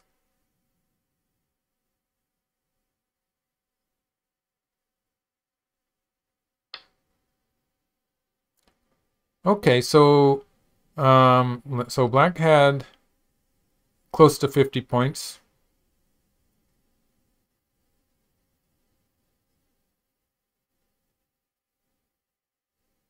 And white has more than 40 points. So it's with the Komi being 6.5, It's sort of close. And the center position, it's not clear to me how this is going to turn out, because black does have the beginnings of eyes on the right here. So like, for instance, if we imagine that at some point black is going to play moves like this and as forcing moves, it's not forcing right now, but if it does become forcing, you can see black's sort of building a little territory here. Probably close enough to a living shape for black. So it's not clear how white is going to use that in an attack. White does have to eventually be taking... There are many cases where white will have to deal with this by making a connection here. But white would like to be trying to avoid that also. And there's this huge move on the left side. There's this huge move here, which is it's still important. It's something like, it's a 15-point move. Even if we just compare it with, black playing here. So it's a big move that is worth thinking of playing fairly soon. But white wants to accomplish something in the center of the board probably first. But it's such a big move that it's going to change the calculation of territory very much.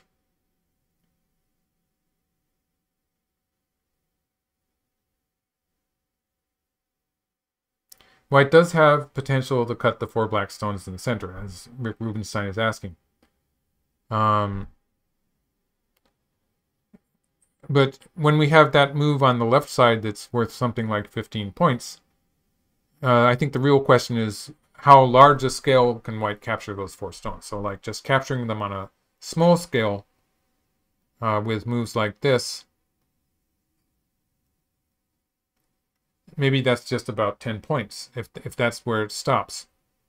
So in this case, it would be comparable to the size of this move, and maybe not so satisfying.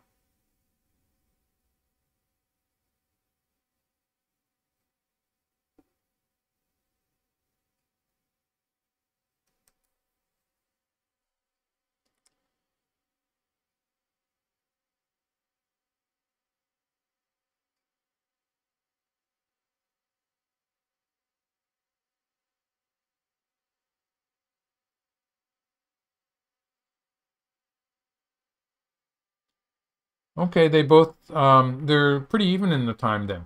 Go Dave has just given us the time, with me having 20 minutes and ShinJinseo 27. Black N2. N2, there could be something with N2. But no, black's going to lose the race to capture, usually. Okay, so let's try that out. So let's see. N2 and here. And if black plays this one, it's not going to work. So this way, black loses the race to capture by 1 move. And white has 1 extra liberty there. But black can cut. So black can cut, and this would work to a certain degree, because if white plays this way, then black can cut off the white stones. So this could potentially work in an attack against white on the right side.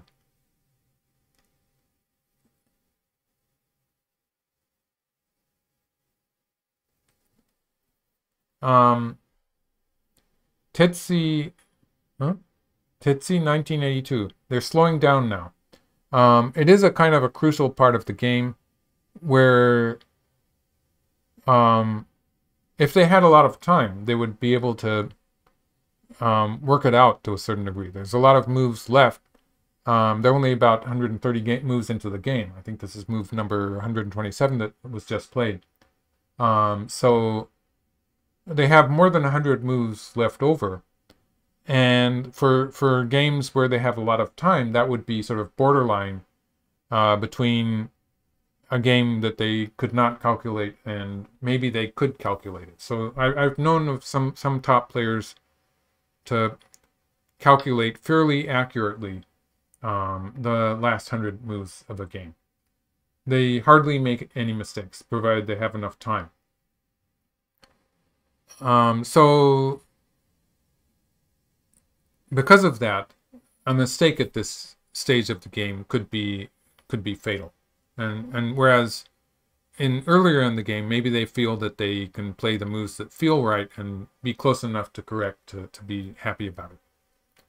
So there's a thing about the moves at this point of the game that make it a point where you have to make your final decisions. And after that, it becomes something that they can finish off without really worrying about the whole board. Like the local endgame moves, they're probably not going to make any big mistakes there.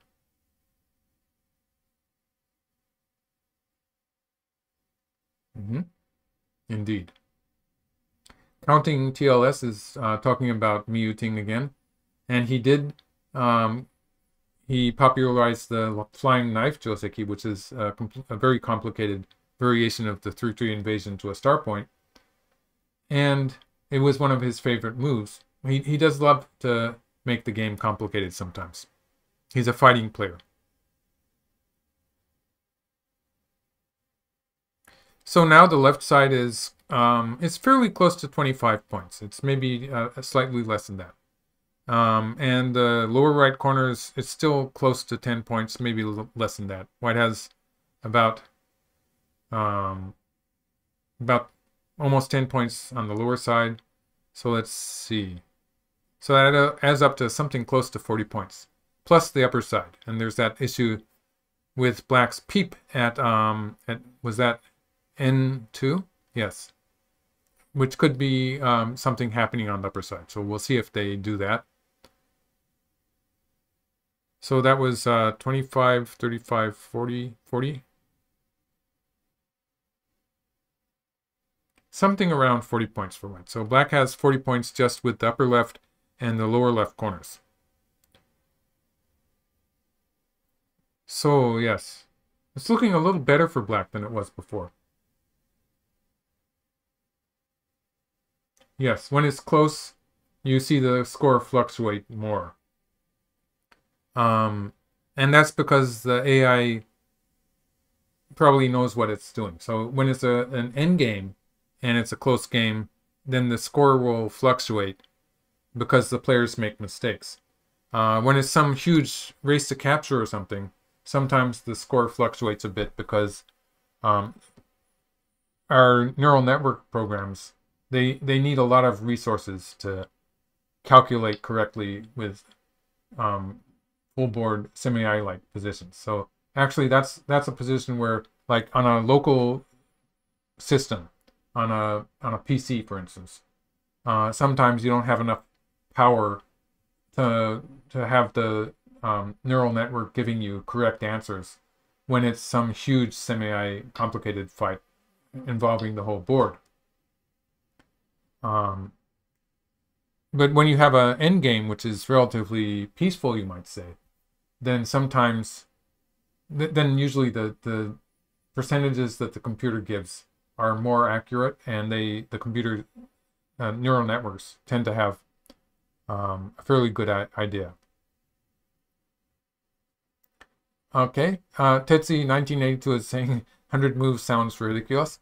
Actually, when I was, it was probably only 10, 20 years ago, about 10 years ago, I guess. I decided my endgame wasn't very good. And I started studying endgames, just giving myself a diagram with the, I actually started with the final 30 moves, which is generally just 1 and 2 point moves, as we call them. And that was easy enough, but I made myself I tried to make an image in my mind of the board and play all the moves out inside my mind, which was the challenging part, and read out correctly. So I got to a point where I could do that with 30 moves, and I studied with 50 moves and 70 moves. And I found that 100 moves was probably a bit too challenging. But I also, in the process of this, I was studying some of the games played by the top players in the world, and I had the feeling that they were pretty close to reading out those moves when they had a lot of time on hand. Without time, obviously, they don't do that. Okay, so this is the move that was suggested before. And so, yes. So, it's close, and black is, this move is going to potentially lose some territory. And it's also potentially going to be a ko. So we're going to see how that turns out. So there's various potential things that I'm talking about here. This one is the one that doesn't work for black. This is already a loss for black, so black's not going to do that. Black's going to play this one. And here. So it's forced up to that point. Now if white plays here, in this sequence, black has lost some territory, but is getting a potential attack against white on the right side. So if black can pull off that attack, then this is going to be, maybe it's going to be a win for black. So black would continue maybe with something like this.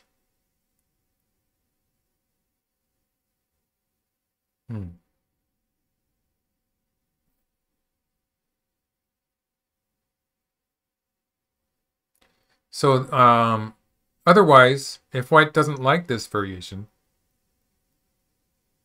white might play a ko like this. In which case, black is going to be losing territory quite seriously. So I don't know where white's ko threat will be. White does have some local ko threats. And black doesn't have any ko threats. Well, black has a ko threat here. Maybe this is going to be forcing.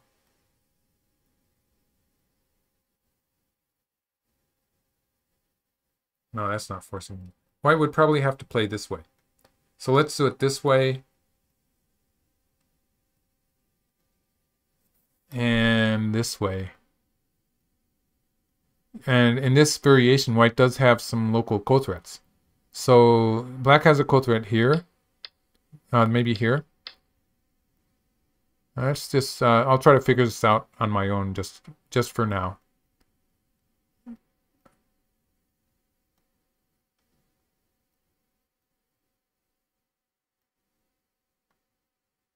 Okay, that wasn't forcing anymore. Maybe black had to do that in a different...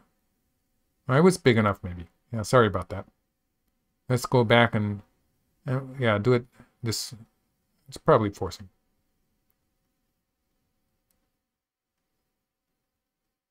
So it seems conceivable that white's going to run out of ko threats here.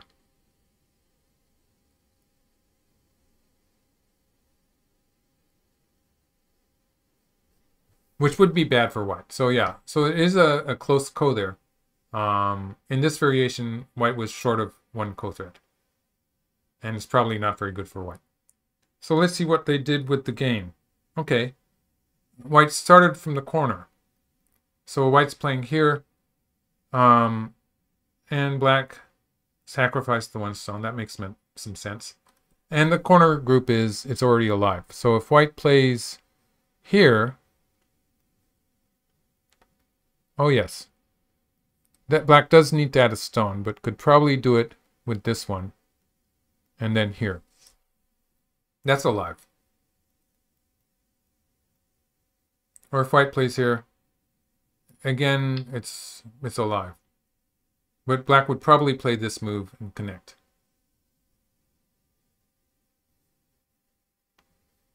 Oh, straight down. That's better for territory. I see. Not a threat against black, but black, in any case, black is probably going to play this sequence. So in this case, this gives white slightly more territory on the right and gives white an eye there, which was the idea. So that was, it's a nice endgame strategy to learn from.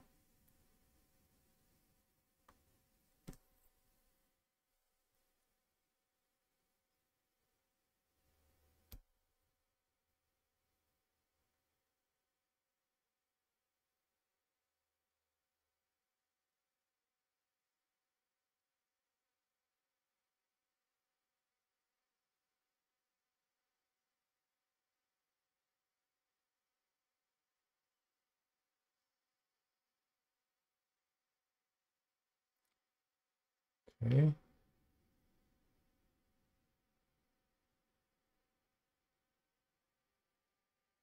Yes. Well, talking about AIs and endgames, as some people here are,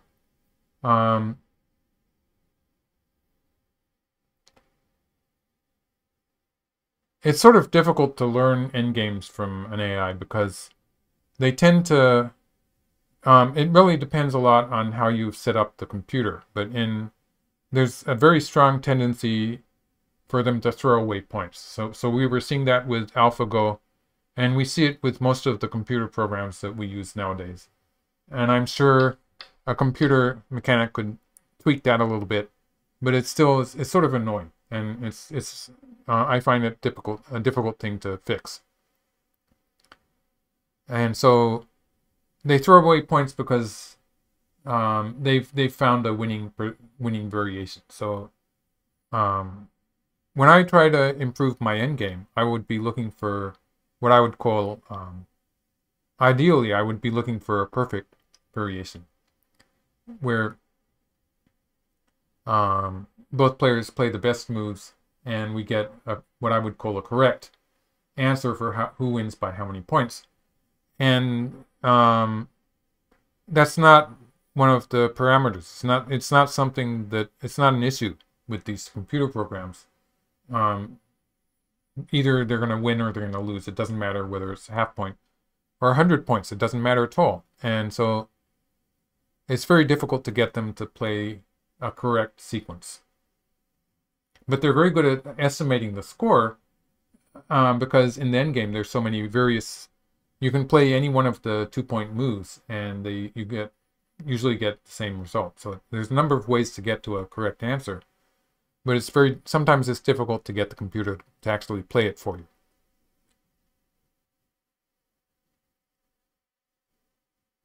Okay, so black is cut here.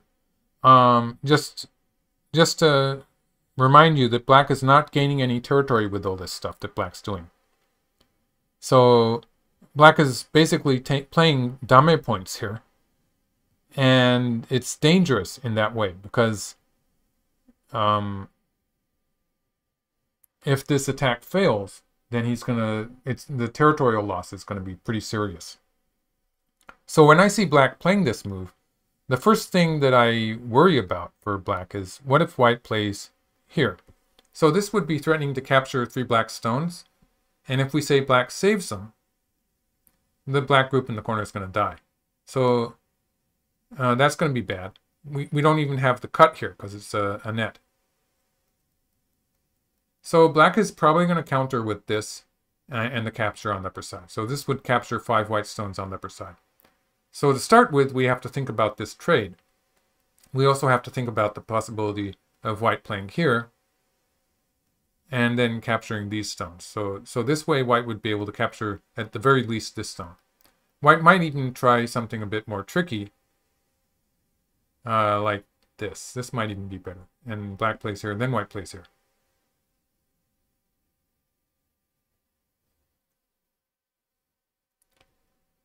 And white gets some extra stones this way. I don't think black's going to be able to kill white on the right side here. So I'm sort of worried about this attack that black is playing. Okay. Maybe ShinJinseo can hear me too. It's good. I'm happy when they play the moves that I wanted to play.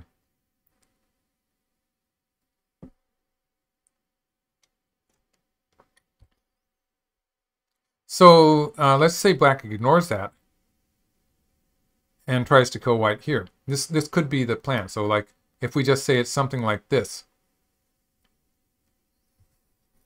This doesn't look like something I would do if I thought I was winning. So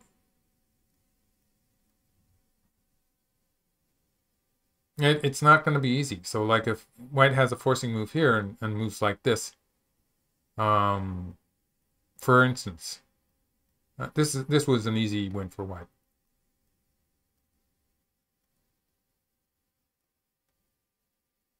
I don't feel very happy about this for black. I'm not sure, but I'm just not feeling happy for black. So I don't see why he wants to get into this variation, but you know, me Yuting likes this kind of thing.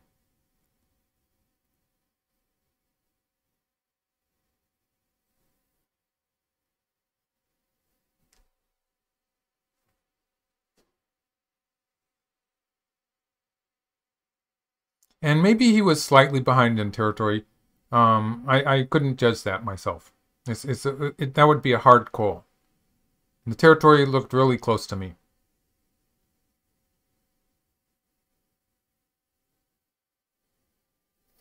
Clouden79 is asking, do players have to be careful of how they play depending on the rule set, like Chinese versus Japanese rules? Rule differences are small that it's not worth factoring into your play. That's an interesting question. It's sort of, sometimes it's hard to say. Rule sets do make a real difference.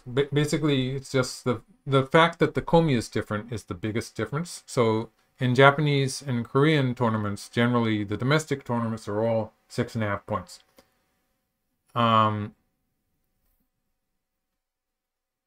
So when you have 6.5 points, that's a huge difference between that and 7.5 points. It makes a difference in a close game. And there's also the fact that with the Chinese rule system, there is a small advantage for black, which has to do with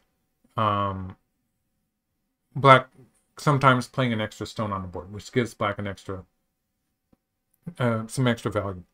So there's a slight difference there, which makes the white player playing want to play a bit more actively.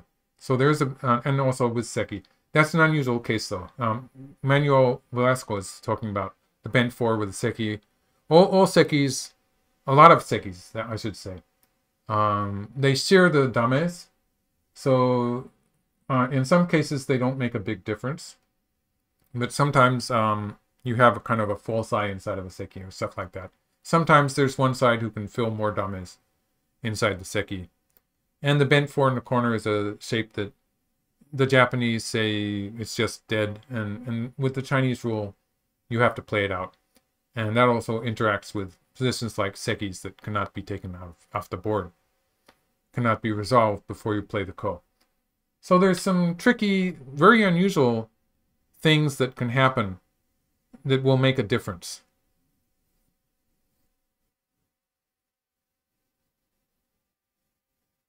Covering here, it's not going to change the fact that white can potentially kill that black rook.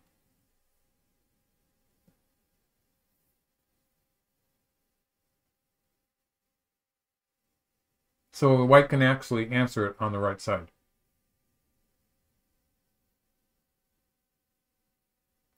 Gabriel Fernandez is asking, what's this software name? I'm actually showing you the game from a server. So this is directly taken from the server. I think it's called Cyber in the West, but it's not the server that they're playing the game on. I think they're playing it on a different server. And it's called Yugen no Ma in Japanese.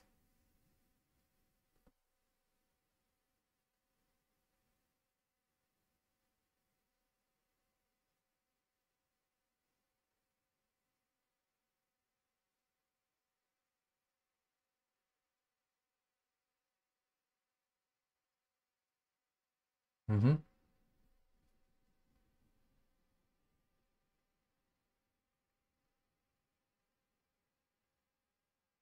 Right.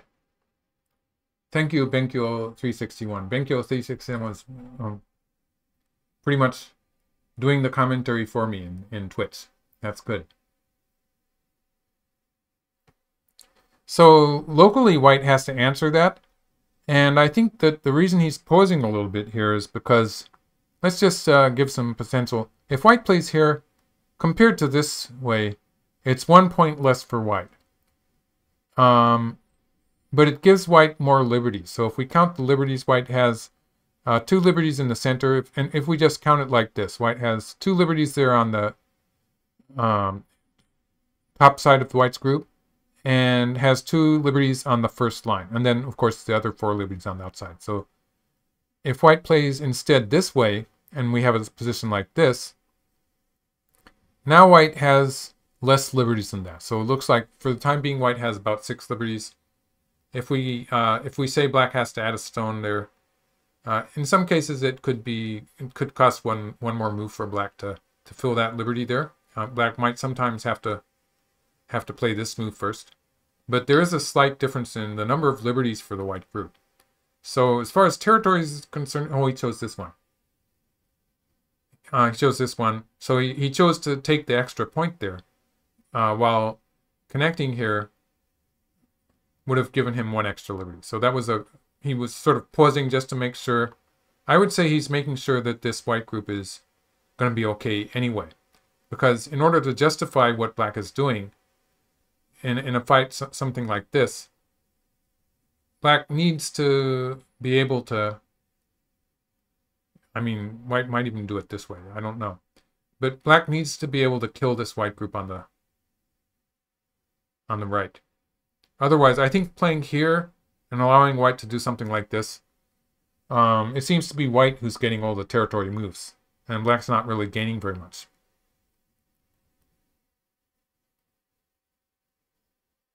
So I'm thinking that black has to be more aggressive, and I don't really know how he's going to handle this and the counterattack.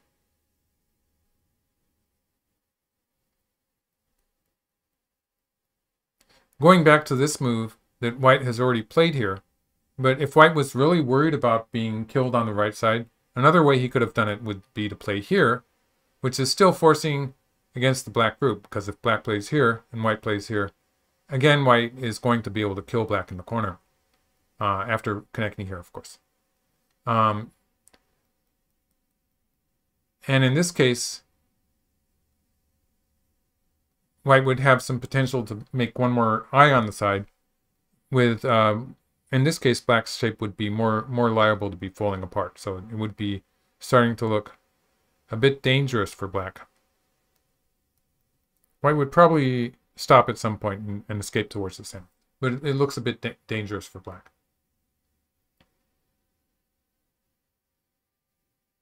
Okay, I figured it out now. White's going to play this way. And this is even better. So yeah, this is just going to fall apart. So playing at 1 would be a super safe move as far as eyes are concerned, but it would be losing another point. So losing points is important too. So white played the most territorially profitable move, and black will have to do something here if black doesn't want those 3 stones to be captured. So if black plays on this side, it's not working because white can play here, and it's a double threat. So black eventually would have to play here and allow white to capture. Black could leave it for the, with something like this or this kind of move. And white's not going to go after the 3 stones in this case. Or is he? Oh, he can. Sorry about that. I was wrong. He can go after the 3 stones. So black does have to fix the shape. Black has to fix the shape by playing one of those moves. So it would be, this would work too, but white would have more freedom in how white answers that. So probably here. And is black going to go after the white group? It looks very dangerous for black.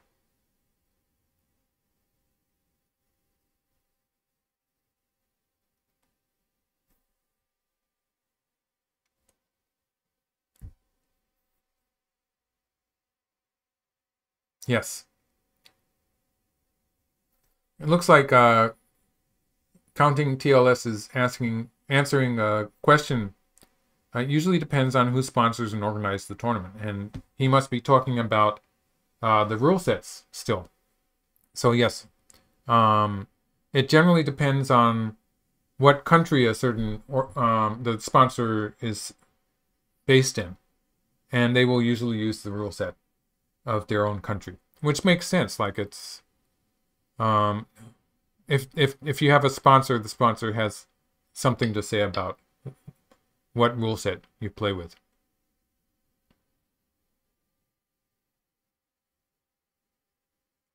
And there's another rule set, the Ing Cup rules, which was invented by Mr. Ing, who was a very wealthy man, and he created this foundation to promote Go. And he had his own set of rules, which was supposed to avoid any annulled games that were caused by positions that could not be resolved. So he was trying to perfect the rule set, and he had his own rule set, which was it's slightly cumbersome in the counting process, but was very difficult to find any exceptions to the rule. So pretty solid in avoiding situations where there was no where you had to replay the game. But I don't think they had anything about misclicks or mouse malfunctions. Okay, so black is going to allow white to live there. I don't think this was, on the whole, a very good sequence for black. White's territory on the top side has not been reduced, and white's territory on the right side is more than it used to be. So, because white is going to add a stone to it now, maybe on the second line. But white's going to add a stone there, and it's going to be alive. So that territory was increased by a small degree. Black's territory in the upper right corner has not increased. It's probably smaller than it was before. And white seemed to gain a little bit on the top side. Although pulling back at, is it K2? That is still a big move. White's going to answer it somewhere in the center of the board. So locally black has not gained anything. Black has lost points. Maybe black can make something in the center.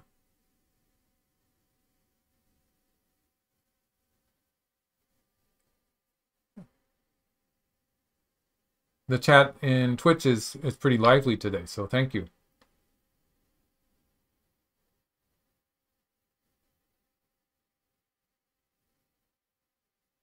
Black R1, it's not any Mineme Banuk. Black R1, not anymore. So actually white will play R1 at some point and force black to make two eyes.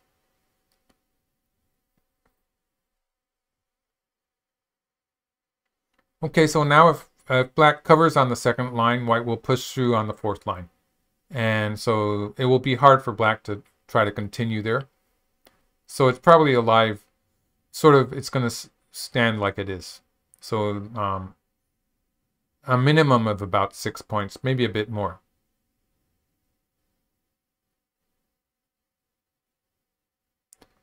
Big moves on the side. Okay, black's playing in the center for the time being. Big moves on the side. The only big move on the side is K2. So that's a big move.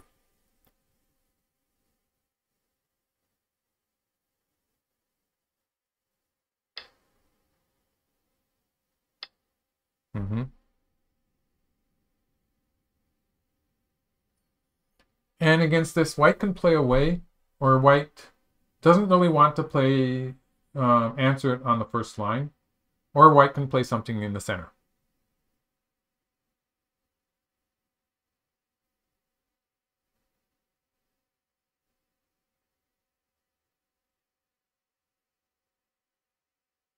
Oh yes, Jack, we're talking about the Ing Cup rules. There was a tournament where the professional Ing Cup, where they would allow you to exchange points for more time. And it's probably a bad idea. The points are more important.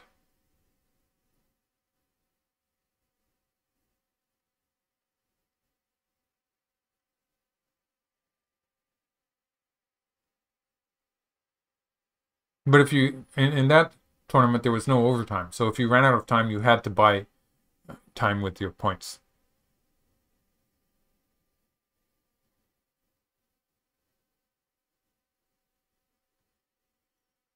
It looks like it's going to be very close.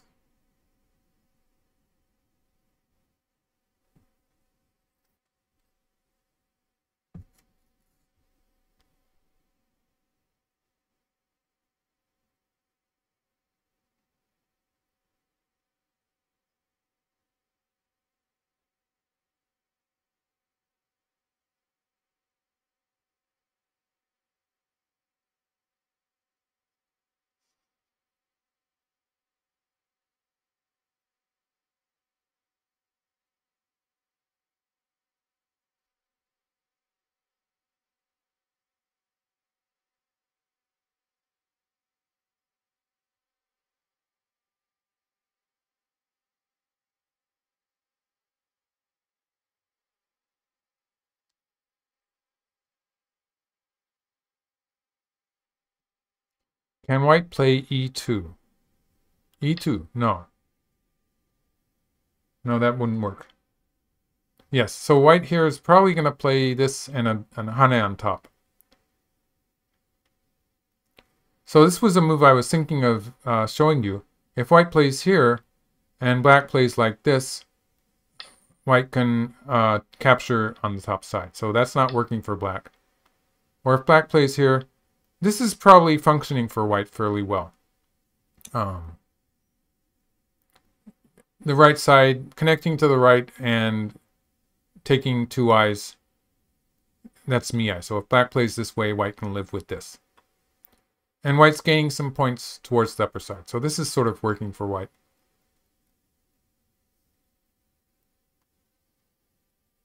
Yes. Okay, there's a character, Ko. Looks like Ko. Do you ever study Korean players? Obviously, I study ShinJinseo. He's my favorite player. Basically because he's so strong. So I think I learned a lot from studying ShinJinseo's games. I found Isedo hard to learn from. And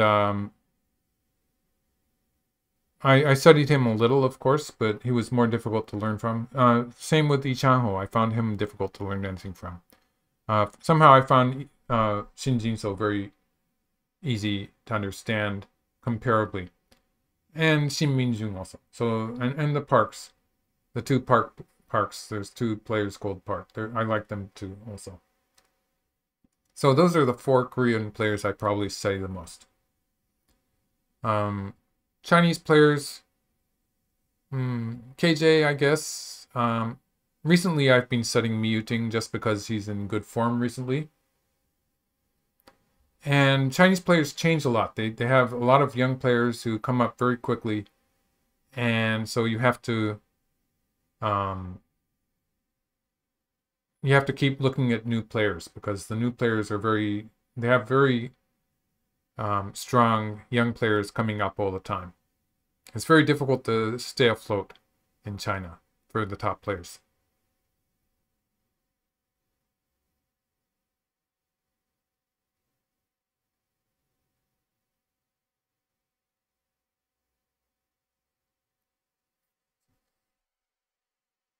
Also, ShinJinseo he's very learned in AI tactics. So tactics that people study with computers. He's very deeply studied them. So he's made them something that he's sort of digested into something that he can actually use, even if his opponent plays a different move, which is very important because humans will not always play the moves that the computer suggests. So you have to study them more deeply than the computer is just showing you a variation. You have to figure out, you have to understand the move itself instead of just memorizing it, so that you will know what you want to do when your opponent is playing something that's... And it's the same as Josekis for most amateur players, for most players, in fact. You have to understand the meaning of the Joseki. Memorizing it is not going to help you when your opponent plays some different move.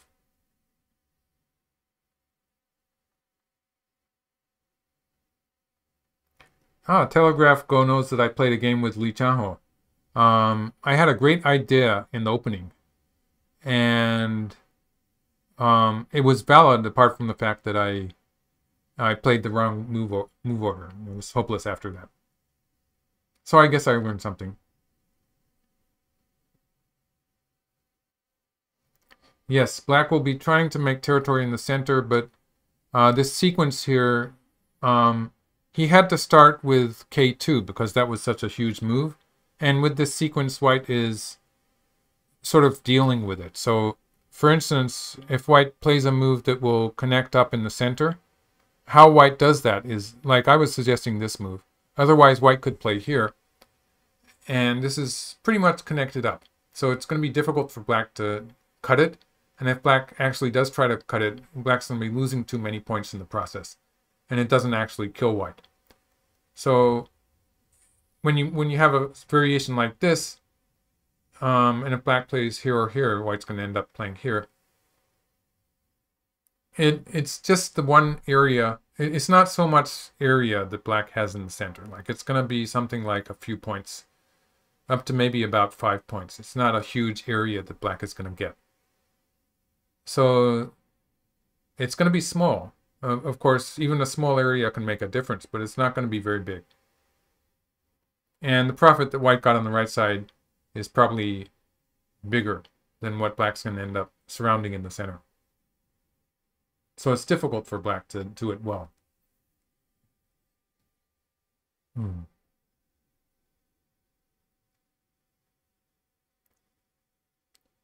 Ikichin is asking me about Cho Hyun-yoon's. So that's in Japan we would call him So Kungen. That's the Japanese pronunciation of his name, of the characters of his name. For a long time he was the top player in Korea. When he was young he actually studied for a time in Japan also. And I think when I was a very young player, I was more focused on the top Japanese players. So I was focused on players like Cho Ji-kun or Kato Ishida, I guess. Kobayashi Koichi, players like that. And before the internet, it was very difficult to get a lot of records for players who were not playing in Japan. So even Korean players, that's sort of next door if you look at a world map. It was... before we had the internet, it was relatively difficult and time-consuming to get game records. So at that time, I wasn't following any foreign players.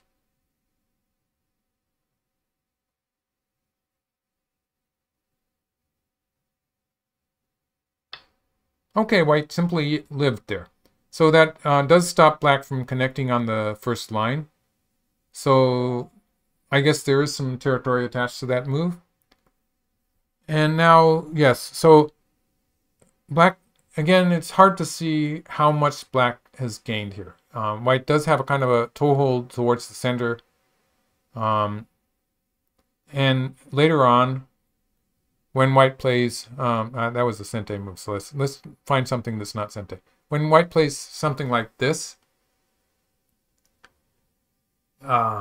it's troublesome again. So and then if white plays something like this, it looks like white's going to be able to, maybe white's going to capture some black stones in the center. So usually black would just sacrifice them like this. If black plays something like this, it's going to be a bit more wild. But again, you can see in this case, black's center would be falling apart. So there's some potential profit for white in the center here. So if we assume black's going to sacrifice those stones, that's another 9 points that we can add to the white territory. If black plays on this side, it's probably going to get exciting if white does stuff like this. This would be bad for black because white could break into the black territory. So this is potentially some trouble. Like this is already at least a ko. In this case, it's going to be a ko of some kind. Or if black gets... This is going to be painful for black, however it turns out. So in this case, it would just be losing a lot of territory. That territory that I was calling 25 points, it's going to be lower than 20 points. So white has some good stuff waiting to happen when white plays here, that move. So there's actually some potential gain for white in that area that's still established there.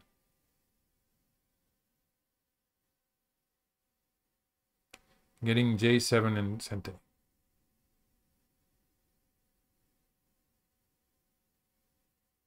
J7 is, oh yeah.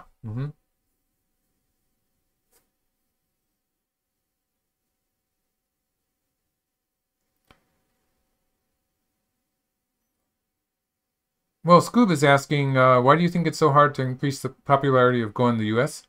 I don't know. I got the impression that there was a lot of enthusiasm after AlphaGo. So when AlphaGo played Isedo, there was a huge reaction. And I think it's a lot more popular than it used to be. And so my impression is that Go is moving forwards in the West in general. So I'm not so sure about that. Yeah. I would say it's getting popular. But having said that, it does have to. It's a game that you have to think about to really enjoy it. You have to use your brain. And with all these gadgets we have that do our thinking for us, sometimes there's some people who find it bothering to have to think about stuff. So there's a lot of games that don't require so much cogitation that have become more popular. Right, yeah. Some people don't like to think. I say some people. Probably not the people who are watching a Go live stream, but some people don't.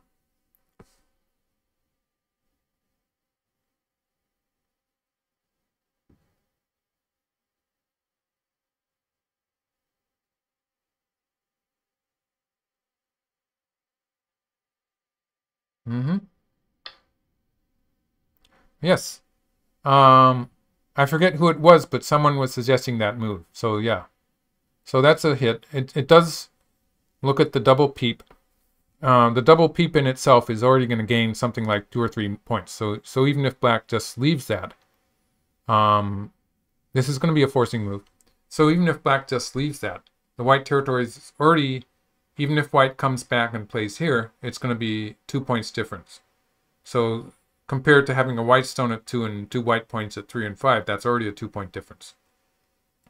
Also, if black gets to connect there, there's a potential squeeze from the center. So something like this, maybe like in this context, it wasn't quite working. So let's do it this way. Something like this. There's a potential squeeze from the center. So it's worth it for black. It's a big move, peeping it too. Oh, he did. Where did white play? Oh, white played that move on the top side.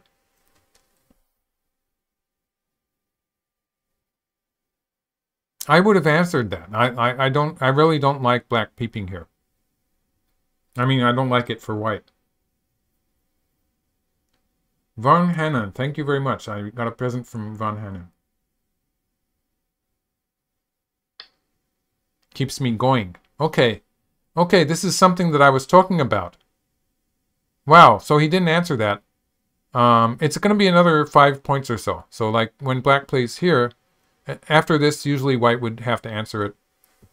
So that's a significant difference in the size of white's territory there. So it's maybe less than 10 points still, but it's pretty close to 10 points. So that's a huge move at this stage of the game. But there's this thing that I was talking about on the top side, which is probably going to be a ko. So again, if black answers directly, this is getting lively again. So if black answers directly, this is probably just bad for black. It's cut off. Black doesn't want to allow that to happen. So black answered on this side. White's going to take once. And going straight down doesn't seem to work quite. So this is not going to be good enough for white. Connecting here, white gains a few points. But eventually it's going to be this ko here that's important. So maybe white's just going to start with this move. Something like this. Or maybe the cut on this side.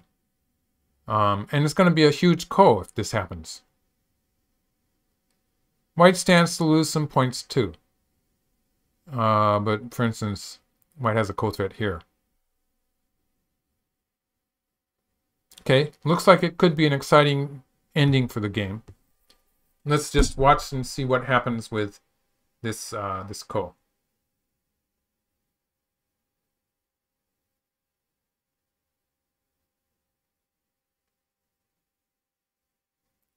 And if white doesn't accomplish anything here, like there's 2 ways white can try to do it. White can try to gain, for instance, several points in a variation like this.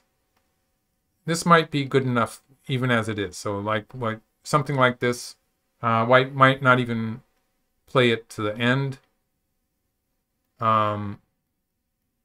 If we get something like this, and white's going to lose the race to capture by 1 move, and white could maybe get this one too, then it would be relatively small loss for white and on the left side, and a huge loss for black on the top. So this black territory is already looking like it's something down to something like 17 points. So it's a huge decrease in the size of black's territory. That's one way it can be tried. But the strongest move would be to aim for the ko here. So in this case, if black answers on this side, if this side is ko, this side is going to be this white seems to have an advantage. Okay.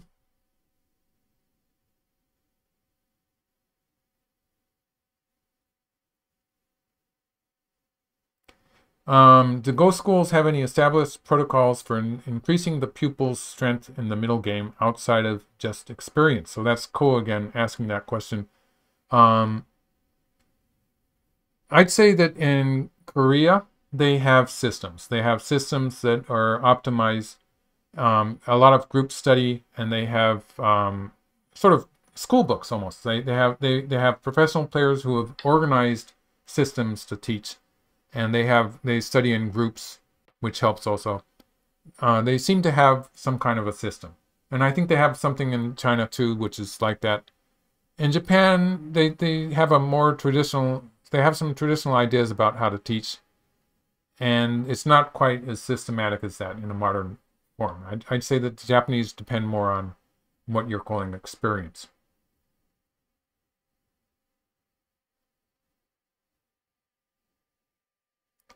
Atlas Systems, you've been here before, have you not? You're late in the stream. What happened yesterday? It apparently was a computer malfunction that stopped the game because Yuting, as far as the server was concerned, he lost by time. But it was apparently that his computer did not respond to him clicking on the board. Okay, so white stopped midstream here. Decided to return to the left side. So white has already reduced black's territory by a few points.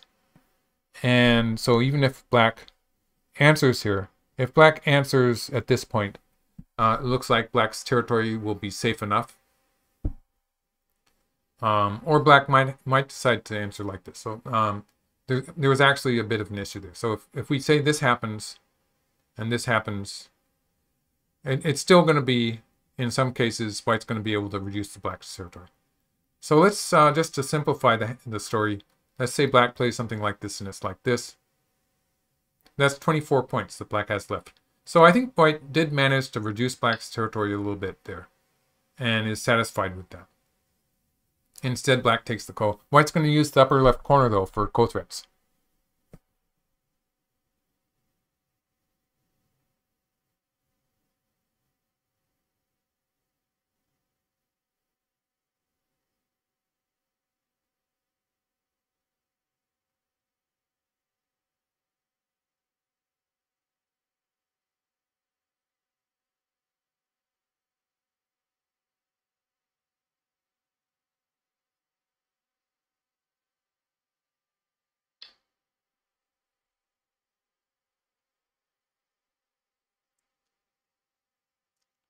With all those ko threats, potential ko threats in the upper left, for the time being, white seems to have an advantage in this local ko.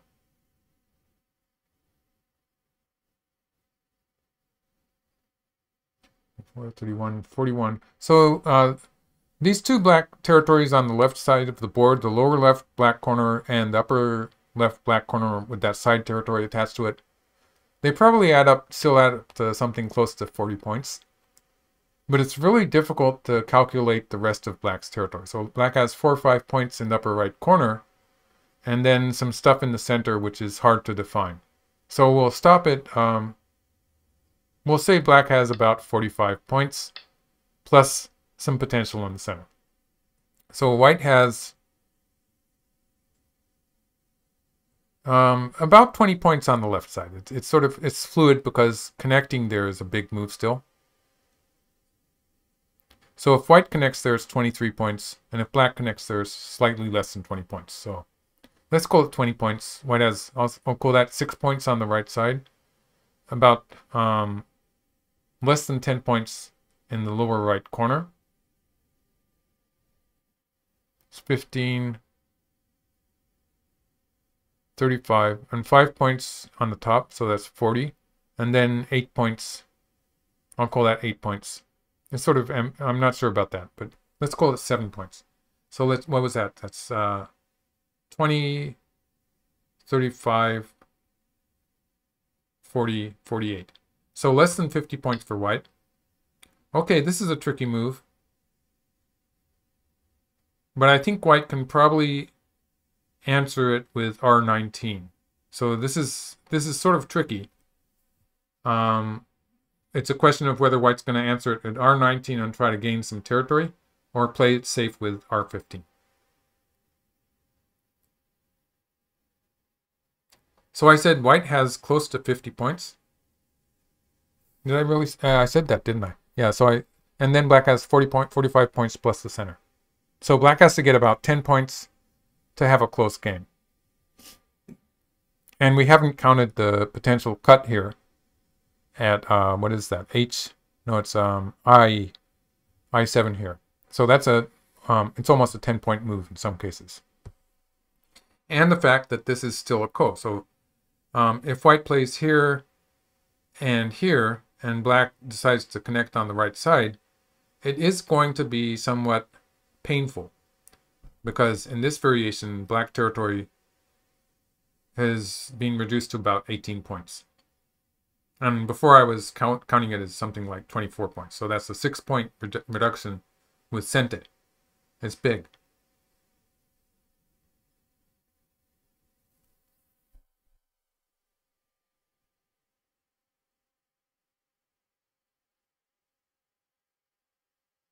Yes.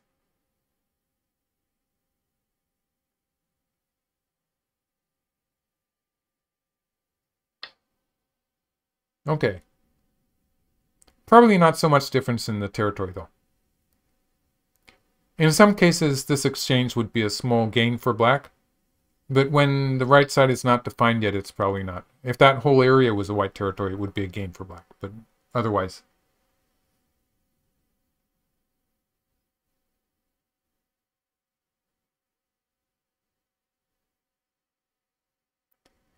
White still has some co-threats towards the upper left corner, so it's actually worthwhile for white to be playing moves like... White has a number of ways to do it, but white might be just playing all of these moves as co-threats.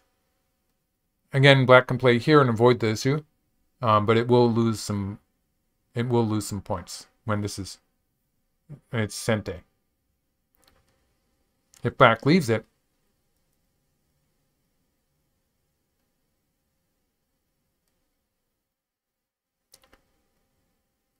white can eventually win this race to capture, because black has to back off once, and white wins by 1 move. So I would probably continue playing co-threats in the upper left corner. White does have co-threats in the upper right also, so this point would be a co-threat. On the whole, I think that black's co-threats are a bit more difficult to choose.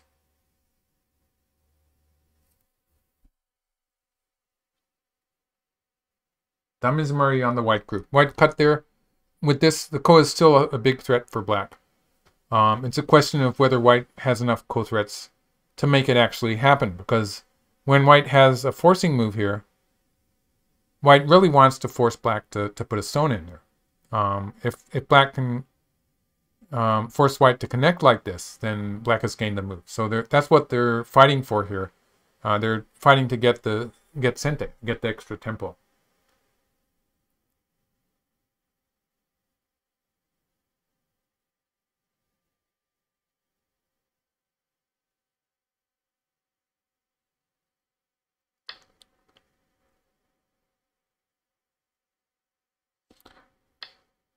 Okay.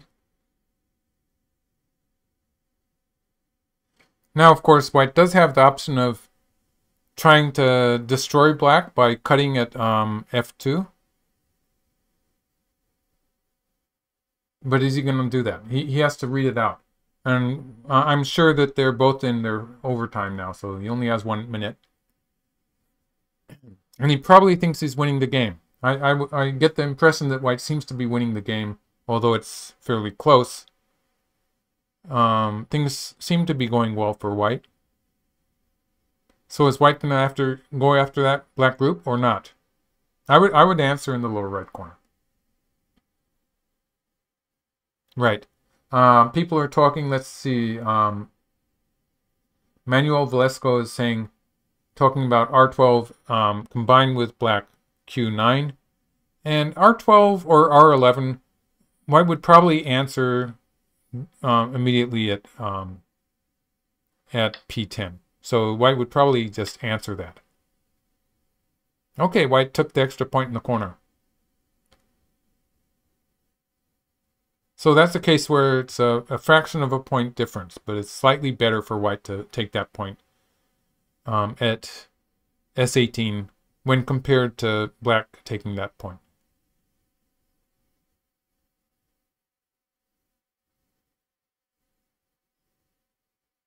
Scoob says that the stream AI has white at 96%. But at this stage of the game, it can be very close, even if the computer gives more than 90%. The closer you get to the end of the game, the more confident your computer program will become.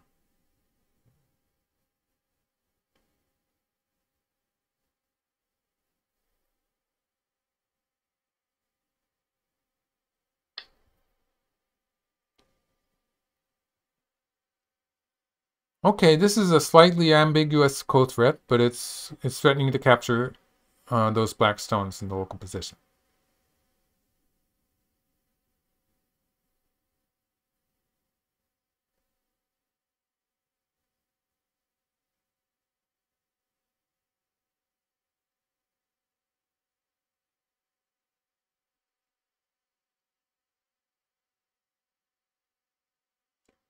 Remy Campagny is asking about O11 or L10. Oh, L10 is a shape move that white could play at some point. So L10 is this point. This is a shape move. If black tries to connect like this, it is a very awkward shape. So this is a shape move. It's something that, especially after white has played the game move, and for instance, okay, so in a position like this, playing here would be a move that looks like it's going to be connected up. So it's something that white could do at some point with a potential attack on the right. But white takes the 3 stones. It looks like he's satisfied with the position. Black did get some points back, so locally black can play... Black would probably add a stone here, and white could play here to save the 3 stones. But black does get some extra profit there. And the black territory on the top, it's more like 25 points now, 25, 26 points. White's territory on the left side is being reduced by a point because eventually white's going to have to put a stone in here to stop the snapback. So that was cutting white off there. There's some meaning to it. And so it's actually not only the 1 point that white gets to play, but eventually black will be able to play a 1 point move, forcing that. So it's a 2 point difference there because black cut white off. Okay, cut and here. So if black extends, oh, what's he gonna, maybe he's gonna play here.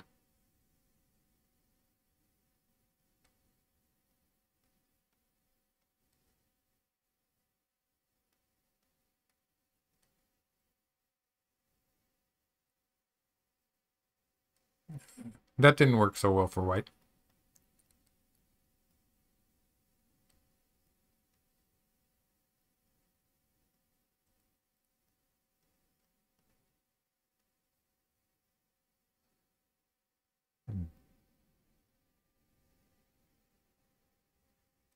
This is conceivable.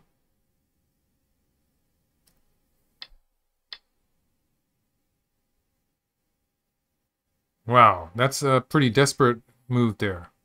So again, black can use the snapback threat. So if black plays here and white plays here, this is going to be a snapback. So white doesn't want to do it that way. So white has to back off. .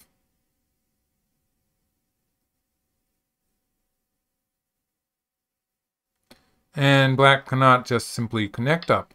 So in order to make this work, black has to play this way. And it's going to... This ko, it looks a bit desperate for black.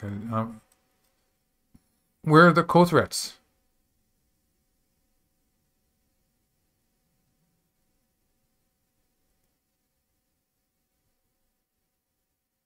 I don't know. This is going to be a ko.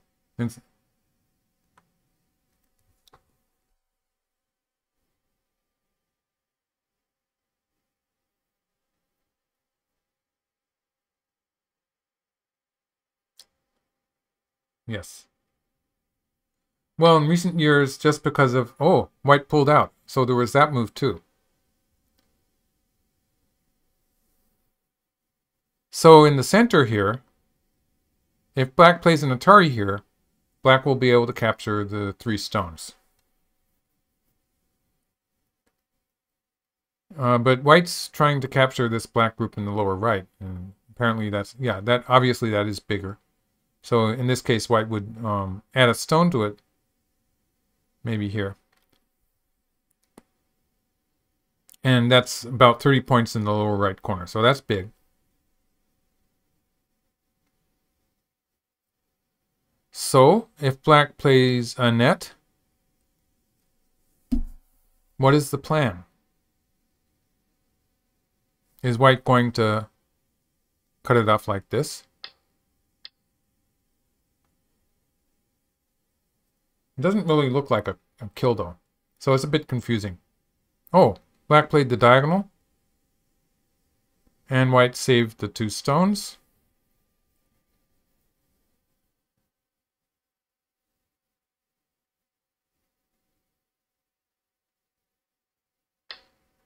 Black has to connect.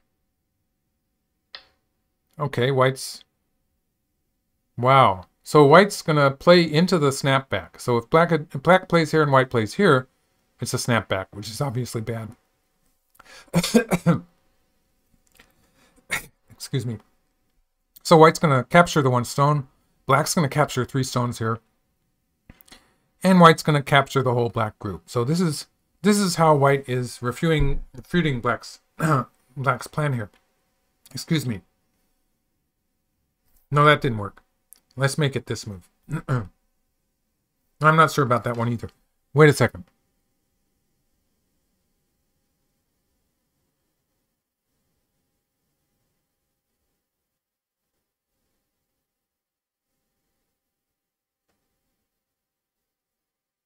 Yeah, I guess it's okay with this one.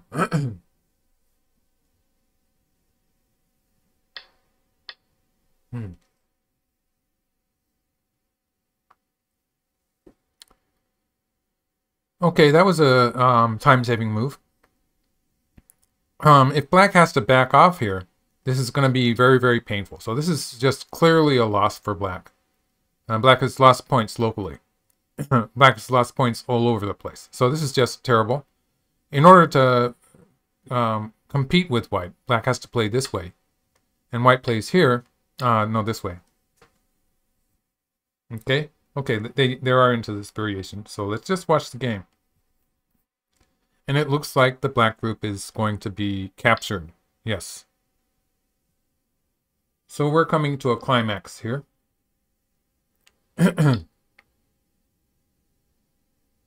Maybe another ko. But that ko, yeah, it's just not working for black. Whatever white does, white can just push through. Or yes, white can play here. Black does have something with the wedge, yes.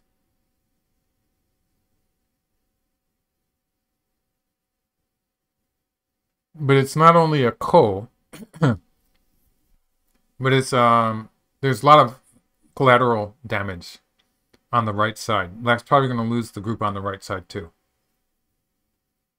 So we're probably heading to a resignation by Yuting. So just to show a diagram here, if white plays here and black plays here, and white takes, then black can capture these 2 stones. So in order to avoid that, white will play here, an Atari threatening to cut, and capture here, and black is just dead.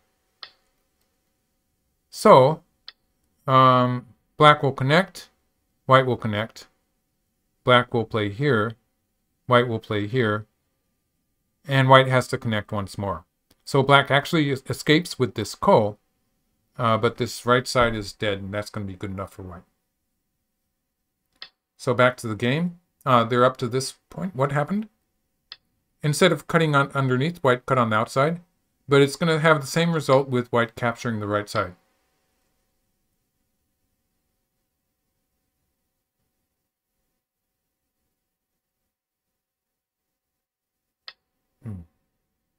So the right side is dead. Looks like that's it.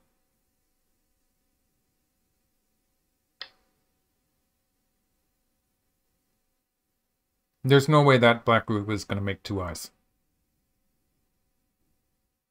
So I think that Yuting is just setting up to resign fairly soon.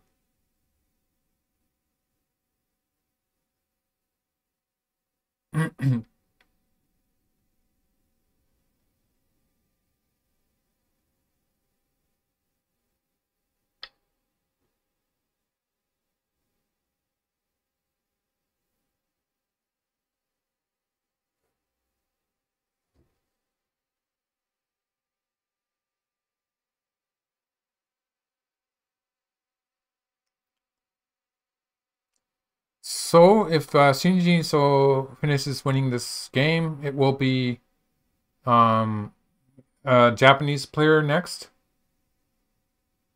And they get to choose, but I think it's Yoseki. Yoseki. His name has a Chinese pronunciation also, but I know him by his Japanese pronunciation, so he's Yoseki for me. He's in good form. So it'll be interesting to see him play. And there's also, of course, the Japanese player. The other Japanese player is Ichiriki. So we're going to have a Japanese player next. Okay, white has won by resignation. So that's it for this game. Tomorrow, I'm not sure which Japanese player is going to come. I think it's going to be Yoseki, but I'm not 100% sure. I won't be doing it tomorrow. I'll try to catch one of the later games this week. So I'm taking a day off tomorrow, but I'll probably see you sometime later this week. Yes, and Chris Davis was just asking me that. Leonardo, I was saying Yoseki. It's Y-O and Seiki. But again, he's from Taipei, so he has a Chinese name too. Without hippocampus. Thank you very much. Thank you for your support. And so tomorrow it's going to be Japanese player, and then the day after Chinese player. I don't know how this extra game was going to affect the schedule, because they originally were not planning to play a sixth game in this set of games. They were going to play a maximum of 5 games in this round. Depending how it turns out, we might see. It's quite likely that we'll see all of the games. So thank you for staying here throughout the live stream. And I will try to cover one of the following games, but I can't promise anything. I don't really know what the schedule is going to be like. So I'll be posting that at my channel. So if you sign up to my channel and hit the bell to get notifications. So I'm talking about my channel on YouTube. And in Twitch, I will be, as soon as I know, I will be setting up the live stream. So you will be able to see when it's scheduled, probably. Or you can follow me on Twitter. And on Twitter, I will be posting articles about what I'm planning to do. So that's my Twitter link, in case you want to see me tweeting. And I put out Tsumego Life and Death Problems, Go Puzzles, twice a week right now. So there's some stuff I do on Twitter. And of course, if you're interested in playing teaching games with me, you can go here and look at my page at Patreon. And so you can get monthly teaching games if you become a supporter in the $50 tier there. So thanks everyone, and I'm finished. I'll see you next time.